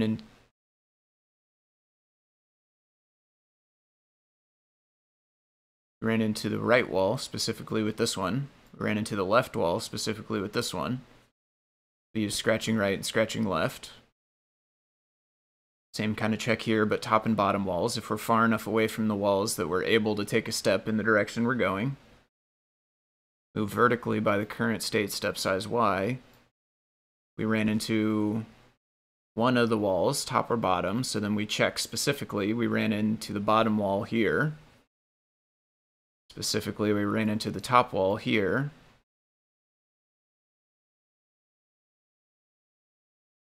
Code, that's just going to happen. Variable. It's because I have 2 copies of the file. It's kind of weird. Variable to store the timestamp of the previous touch event. Initialize the touch overlay. Yeah, so we made it all the way through the class, actually, and we're back out to user code. Create the display IO group, background group. Yeah, we did all of this earlier.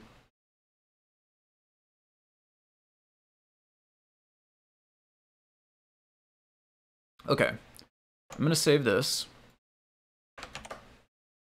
I'm going to copy it back to Learn Guide repo, and then check the diff and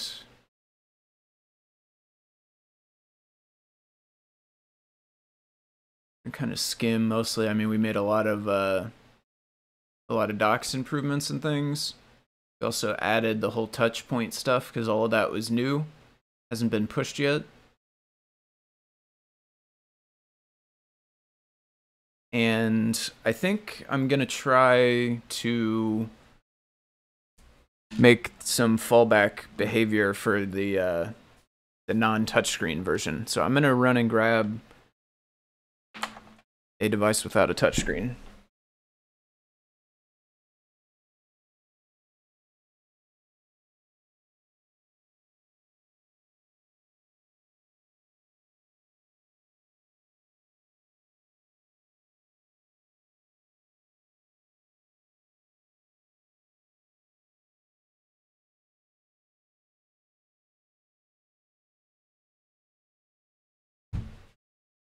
Okay, going with the funhouse. And I think basically we will just need like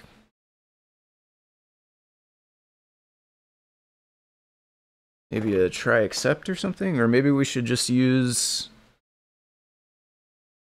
maybe we should make an explicit Boolean. I think I like that better actually.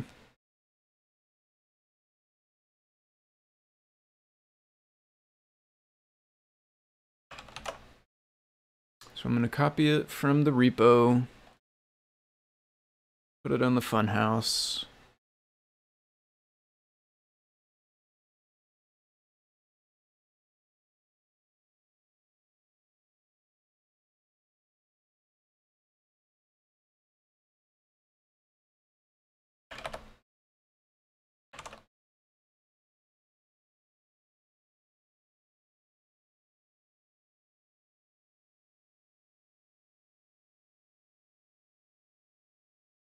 So the first thing is it should fail to import the touchscreen.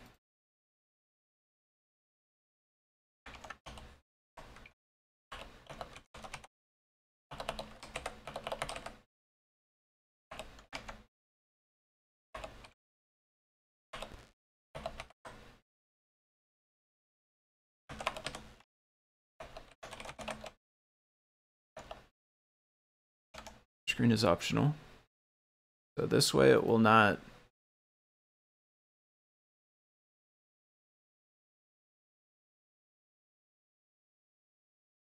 crash.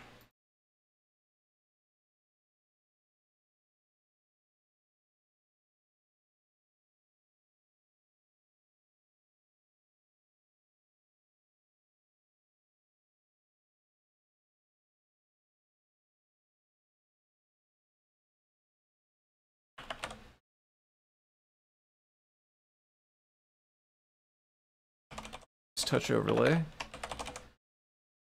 Except for on this device, it's going to be false instead of true.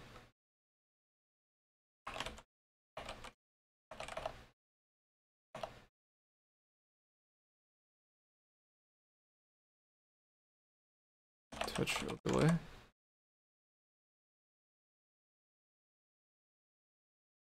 So basically, not very much is going to change. We're going to have this. If use touch overlay.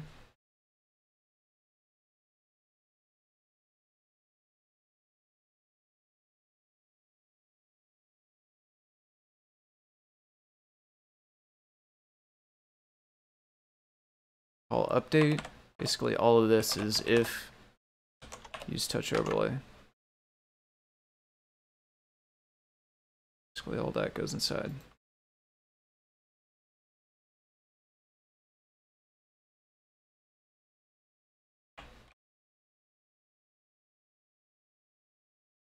Okay.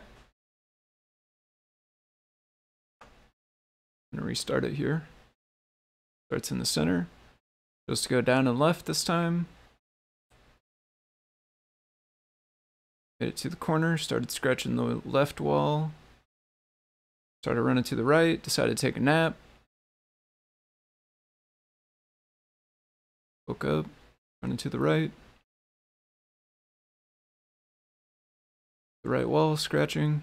All right, I think we're good. Because we don't have the touch on this one, and it doesn't crash, and it does work. Basic part, right? We can't touch it and place the laser dot, but we wouldn't have a way to tell it where to go. So, makes sense. It does seem to work, which I did want to keep it running on devices without the touch overlay. Even though it's more fun when you can touch it and then tell it where to go, place the laser dot. So now, as one last sanity check, I am gonna plug the PyPortal back in and update the code back to the PyPortal from the Learn Guide.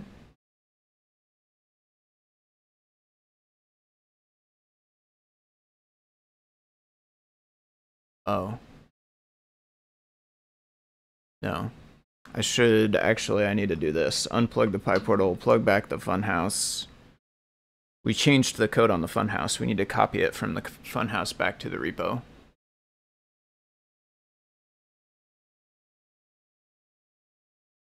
Yeah, let's use touch overlay. So we want this, copy this over to the repo, paste it, save it, difference. Yeah, now we have our try-catch, we have our use touch overlay, all of our other new changes. Okay. Including down here, we have if use touch overlay. And when we touch up when we set up touchscreen, guess we could get rid of this part too.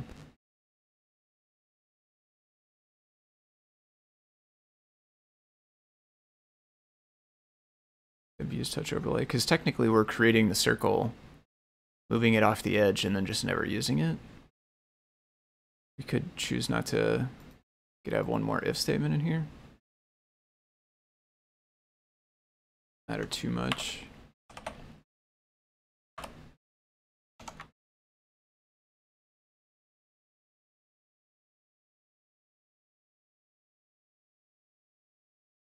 Eventually, maybe we could, you could have a way to set where it goes without a touchscreen. Like maybe if you had a D-pad or something, you could move it around. But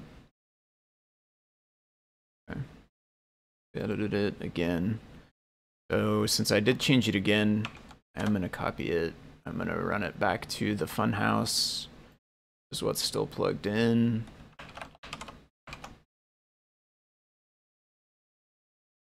Make sure it's still working fine. Should be, because we shouldn't have broken anything. Theoretically. This would not create the circle this time, so if we had accidentally tried to use the circle for something, then it would crash, but we are not. That's good, so I think we're okay here. So now we're gonna go back to PyPortal.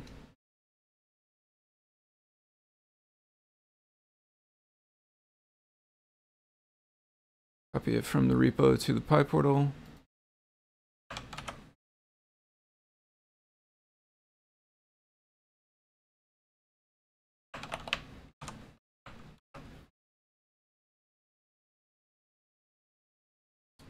And make sure the touching still works.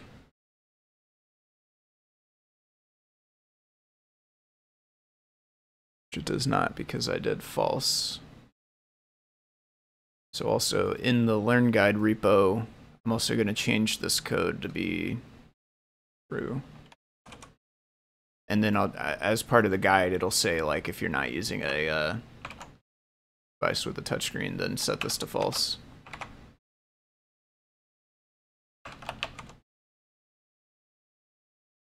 But it's actually good that it didn't work because it was false. But now it should be true. And now it does work, so I can touch, and we get the laser dot. It follows. It's kind of fun to make it follow. I don't like going around in a circle like this. Kind of fun with RealCAD too.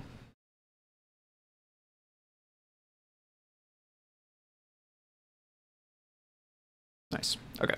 I think we're there. The only code we added was like if use touch overlay, which is, I mean, I could write a sentence above it, but like the sentence is going to be very, very close to the exact same thing as the code. That's one of the nice things about Python. If you set up your variables and stuff and do things correctly, you end up with code that reads a lot like English. So I don't really think we need to actually put a comment above it, since it's very, very kind of self-explanatory what that particular if statement does. So I think we're good. So we set this back to true. So basically what I'm going to do now is run the pylint and the code formatting on this, and then push it and make a PR. And then I'll probably be done for the evening, I think, for now at least, working on this and streaming. I may get back into working on this in a little while. I'm gonna eat some dinner, I think, and hang out for a bit. I may work on the guide some tonight, but I probably won't stream. But we got the code all taken care of now. We figured out there was a bug. We got it tracked down and fixed, which is nice. We got a lot better documentation strings now. Everything is all set for touch and non-touch. We're pretty much like got the code like totally wrapped up now. I thought I was done before, but that bug took us by surprise. And then I'm happy that I also went through it, because the documentation comments were not as good. So we are gonna, I think we have update Neko cat. So we made a new branch for this. Yeah, that makes sense. Black is the code formatter. Black T Pi35 CodePy.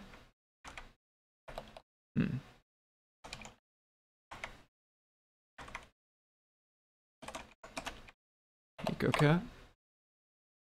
Black T Pi35 code.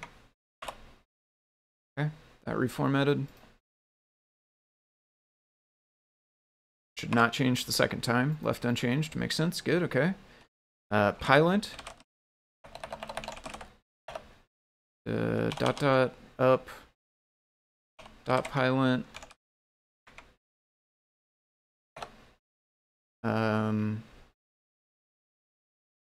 Code. Why is that not auto-completing?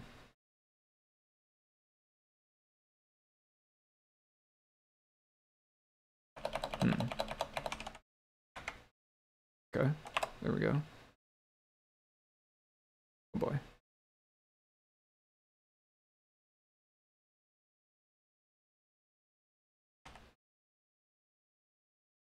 Okay, hold on. This is wrong. This is RC file.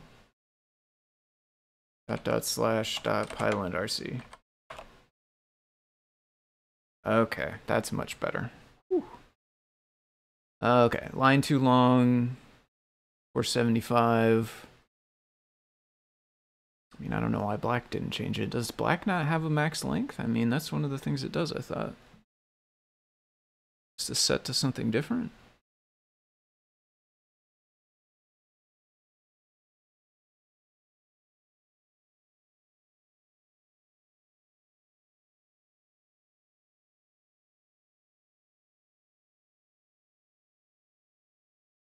We're far enough away from the sidewalls to take a step in the current moving direction.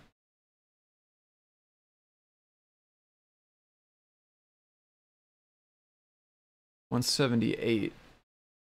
Line 580. We just use palette twice, probably.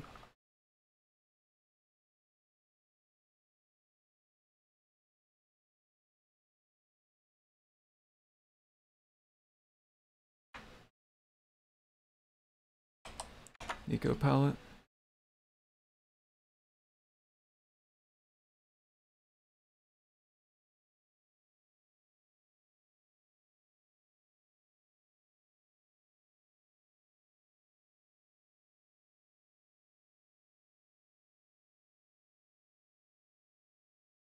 Okay.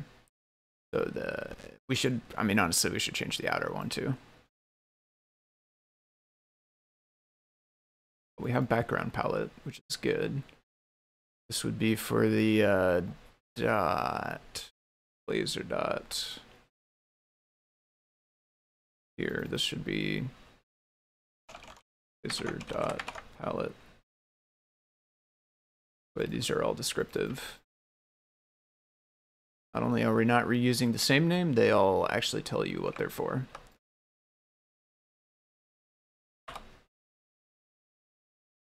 All right, one more. Too many statements. Yeah, that's probably just going to be happening. 37. Update. Yeah, there's a lot of stuff in update. I mean, that's kind of the crux of update, is it's meant to be called once per iteration frame and do everything. I guess we could break it down farther. Like, we have an animate function. We could have a move function too, I guess, and that would refactor some of this code to a different function. Move makes it sound like it would be end user callable to do something though, and it really wouldn't be. I guess animate kind of does as well. Animate I was calling from the end user before update. I think I'm gonna leave it and just, we already have too many branches. I think let's do too many statements also. Too many statements. Okay. Maybe at some point I'll do another pass and refactor this more, but no, I think it's not too bad, really. Okay, so it's just code format, it's just Pylon stuff, it shouldn't have changed anything functionality-wise. But I am going to take a copy and just sanity check back on the PyPortal. Paste it, save it. Save it.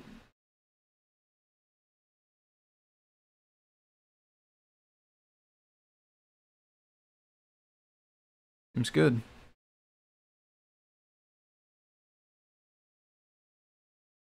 Okay.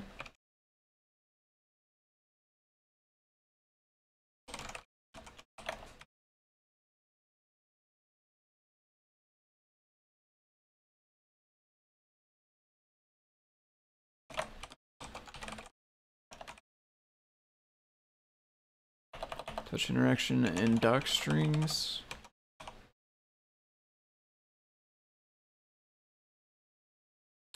And we ran Pylint, we passed, and we ran black, and we passed. But we should pass in the action CI also. We gotta update Neko cat.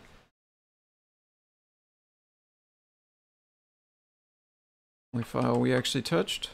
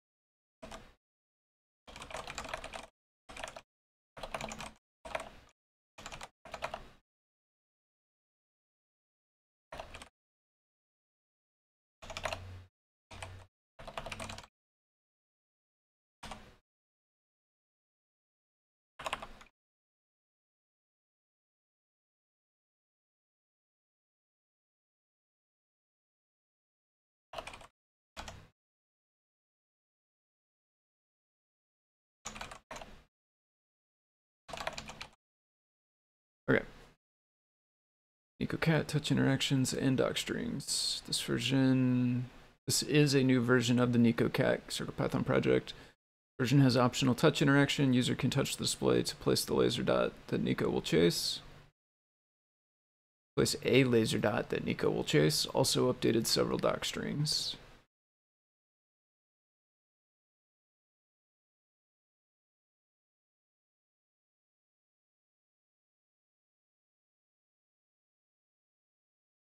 And yeah, the guide will document all these variables right towards the top here. These will be the main ones. Like if you want to customize it just a little bit, those will be the kind of things you can change. Of course, if you want to customize it further, you could always just take apart the code and do whatever you want with it, right? You can always dig through it and just change the behaviors however you want, but high level things, background color, laser dot color, step size, a couple basic things like that. You can modify those. See what those do. So I think we're good here. Create this. All right, yeah. So this thing will run actions. Hopefully it'll pass. If not, then I'll figure out what's wrong with it and get it fixed. But I think I'm gonna head out for now. So thank you to everybody who watched. I will catch you all next time. Probably Saturday, 10 a.m. Central Time. That should be the next time I'm back for sure. Maybe one evening in between now and then, who knows? But definitely, if not, then Saturday, 10 a.m. normal time. I will be back then for sure. So follow me on Twitch here if you want to get a notification whenever that is. But yeah, thanks all. I'll catch you all next time.